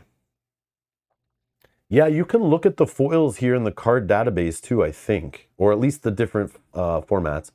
So let's say we want to see this Death Trooper, and they'll show you the variants here. So there's the Hyperspace versus the original. I guess you can't see foil on here, maybe. Yeah, that'd be hard to do, right, on a website. Maybe we could see the showcase. Oh, that's the one I have. I'm probably looking at the wrong. Oh, there you go. So these are the 1 in 12 boxes. These are the crazy ones, right? So you get this leader. You get a leader in every pack. Some leaders are rare. Cassian Andor. Andor is awesome, by the way, the TV show. Good stuff. I finally watched it. Awesome. But he's a rare leader. So in Draft and Sealed, you won't see him very often. But you could get a leader in every pack. But the crazy part is that leader could be a showcase. It could also be just a hyperspace, so not foil, just extended art the same. But the showcase, basically like the enchanted, the super rarest of rare cards, are these leaders coming in alternate art. They're full bleed and also foil. They're always foil, if that matters. So which is kind of cool. So yeah. How do I click?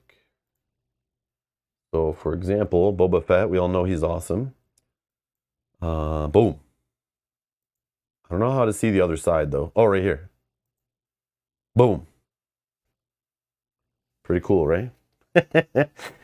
Have I tricked you into playing the game yet? Just kidding. Just kidding. But yeah. So there you go. That's all I got. I don't know. But yeah, I'm just excited. That's all. I just want to share the game for those that maybe haven't been paying attention or who didn't know about it, maybe missed that Gen Con last year. But the game didn't fall apart. It didn't disappear. FFG's had a plan that's been years in the making. I loved what I played at Gen Con last year. I put it on my radar. Just playing the demo at Gen Con, I knew I would like it more than Lorcana. Lorcana's fun, but like Lorcana is a cool thing to play with my little niece who loves Disney. But it's not something I want to go to tournaments and play. Star Wars is more my thing. It seems a little more of like a mature game, if that makes sense. Which totally should be that way.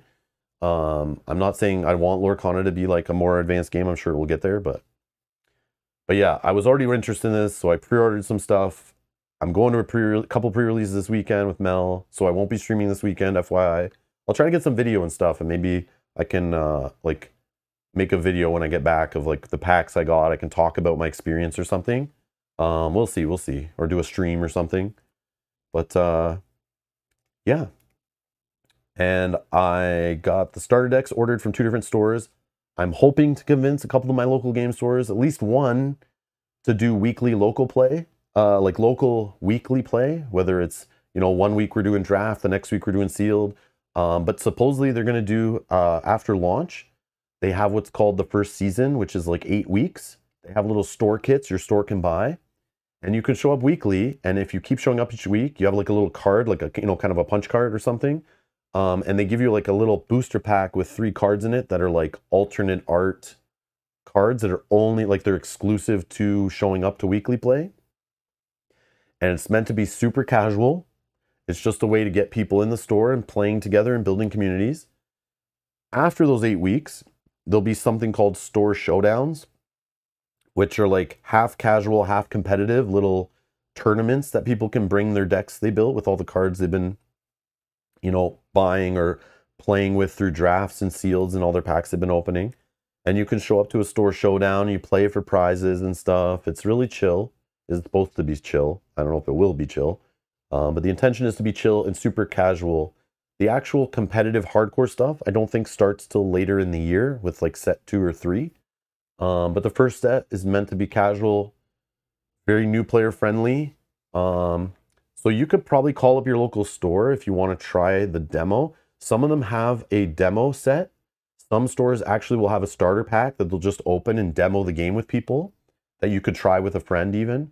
Or again, try Force Table. Check out the link in the video description. Totally free. You can just play online against the AI.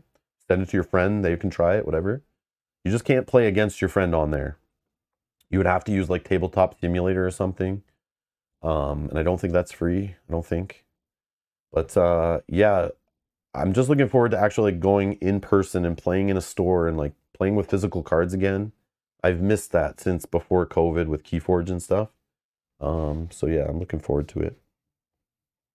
So yeah, that's all. So hopefully that gives like a nice high level view of the game, how you can try it, and bring some light on the pre-releases happening and the launch happening soon. I'm just excited to get into it. I know it's not for everybody. You don't have to do it. I'm not telling you you should play this or you're a loser or anything like that. I know CCGs are not for everybody. This is only my second, technically, maybe my third CCG I've technically played or will play.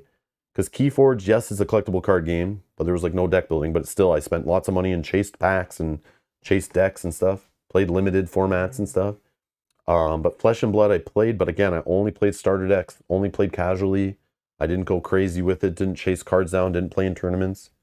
So this is like my first collectible card game that could get expensive, but I'm trying to not do that. I'm trying to just see how the casual works. I'm going to try some sealed, try some draft, and see where it goes from there. Maybe at Gen Con I'll play in some events, some casual events would be fun. Maybe I could play some drafts with you guys, it'd be fun. But we'll see. But again, maybe the game, I just don't have fun. Maybe my local community is full of dirtbags and I don't want to play. And maybe that happens. Maybe no stores supported around me and it just dies. If that happens, I don't lose sleep. I just move on to other games. It's all good. There's so many great games to play. So, but yeah. But I hope it's fun and I hope it works out. And because I do like card games and stuff and games that FFG makes. They've been pretty good at making some fun stuff. So hopefully this is another winner. Yogi says, the only store near me with a pre-release event looks like someone's house. Again, Yogi. Sorry, I was saying earlier, not every store has inputted their stuff in the locator. So this website where you're looking up pre-releases and purchasing product, I would look for stores that you can purchase product at and then contact them.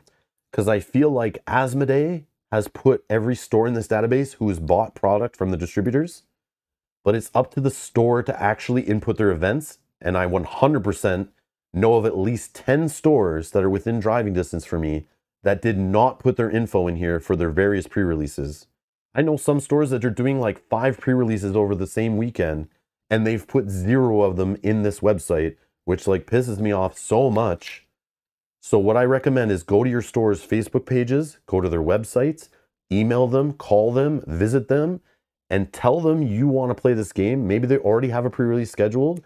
Maybe they already have demo decks that you can try. Maybe they already are planning stuff. Maybe they weren't sure, and you're the first person to bring it to their attention. Tell them you're interested. Pre-order a starter deck from them.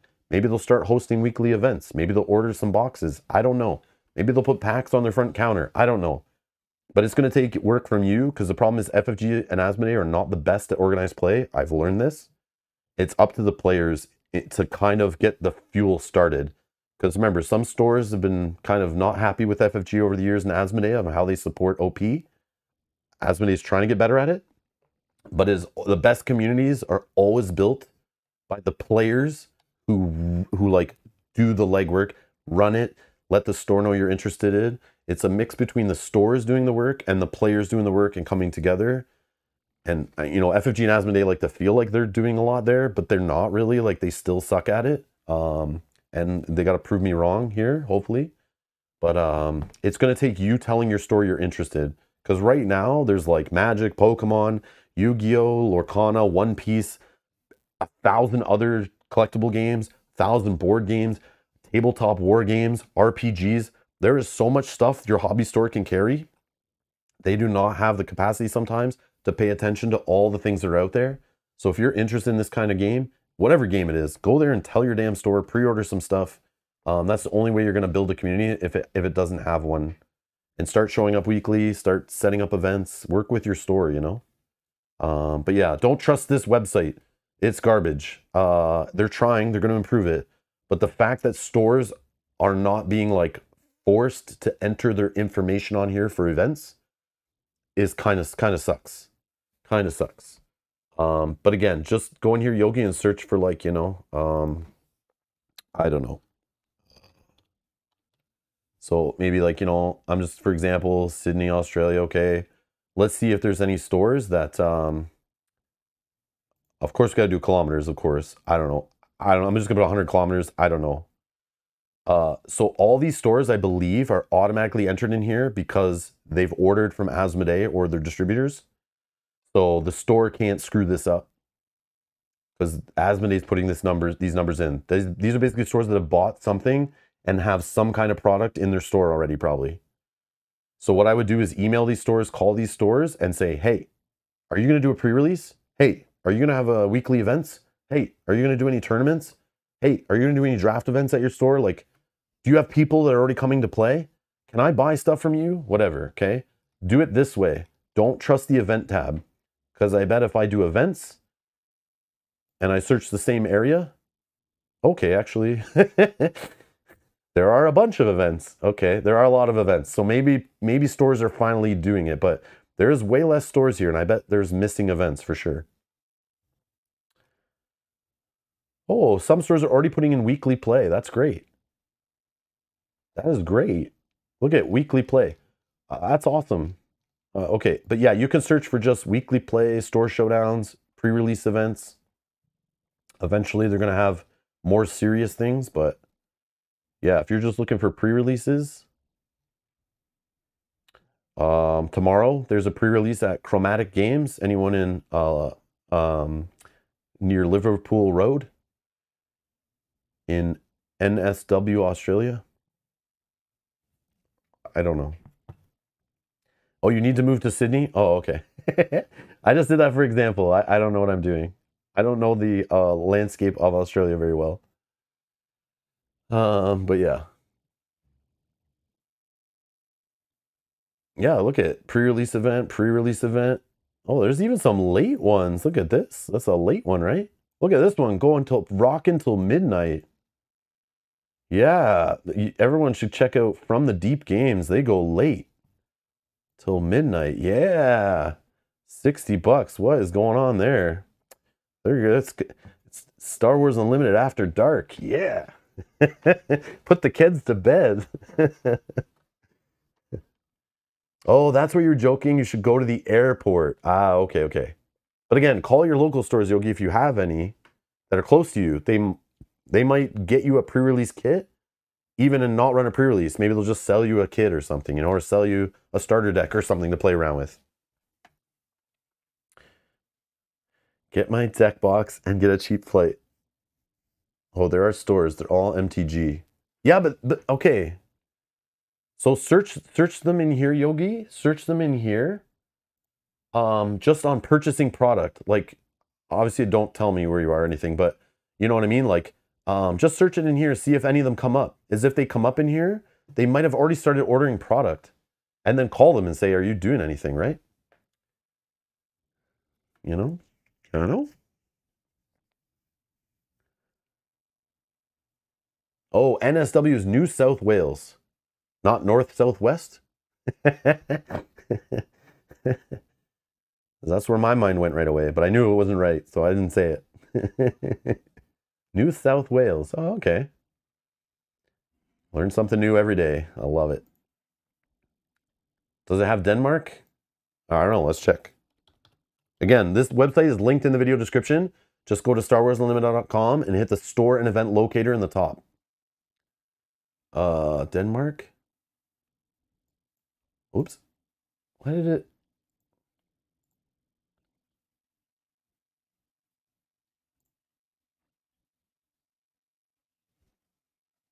I don't know if I'm doing this right. I don't get out much, remember, so yeah. Next Level Games is selling product. They've ordered product already. So has Spielforstinigen, Epic Panda Aarhus. Are you just trying to get me to pronounce stuff that I can't pronounce? Okay, hold on. Can we?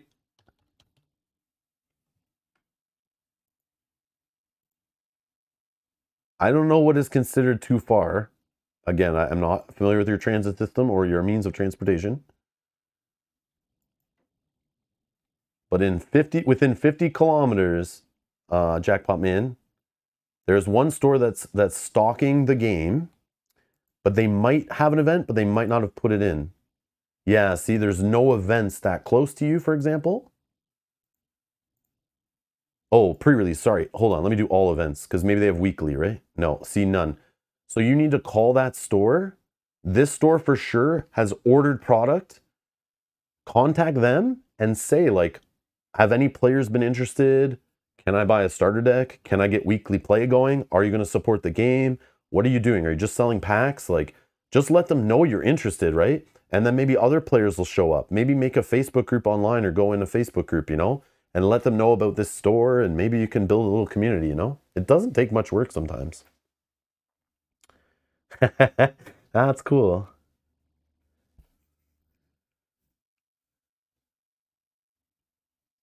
You mean there's more to Australia than Sydney? No, there's not. There's not. I know there's drop bears, and I think those are everywhere. I think those are everywhere, especially by the airports. So you can't go there. That's what I've heard. All right. But yeah, there you go. Star Wars Unlimited. I don't know. That's all I got for you. That's all I got for you. So basically what you've learned today is what the game is, how you can check it out in many different ways, some that are free, and also that I stink at the game. I'm a noob, just like you might be, so don't be afraid. There's other noobs that are going to be playing this game this weekend in pre-release. There's other noobs that are going to be buying games, playing on their living room table with a 2-player starter set, which comes out in a week and a bit. And yeah. Yeah, the drop bears cleared the rest of the population out. We either live in cement bunkers or Sydney to hide from the drop bears. Yeah, totally makes sense. Totally makes sense. I picture like Fallout. You're living in the, like, you know, the little vaults, you know, whole civilization underground because of the drop bears. Yeah. But yeah, that's it. I don't know. That's it. Thank you everyone for tuning in. Thanks for watching. That's all I got for you. So I'm going to rest up and hopefully hit some pre-releases starting tomorrow. I'm actually driving to like a few different places. There's a pre-release actually. My daughter's going to stay at her aunts and uncles this weekend. And it's funny, I checked where they live and there's a pre-release like right near them. So we're going to drive her, you know, a couple hours away and drop her off and then go hit a pre-release in you know, basically their town. So I'm looking forward to that. Then the next day I'm, you know, driving another hour to another place to play.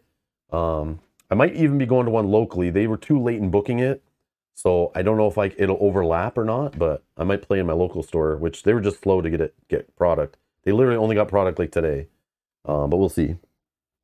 I'll definitely try to see if I can get weekly going there. We'll see. But anyways, yeah, Edward, no problem, man.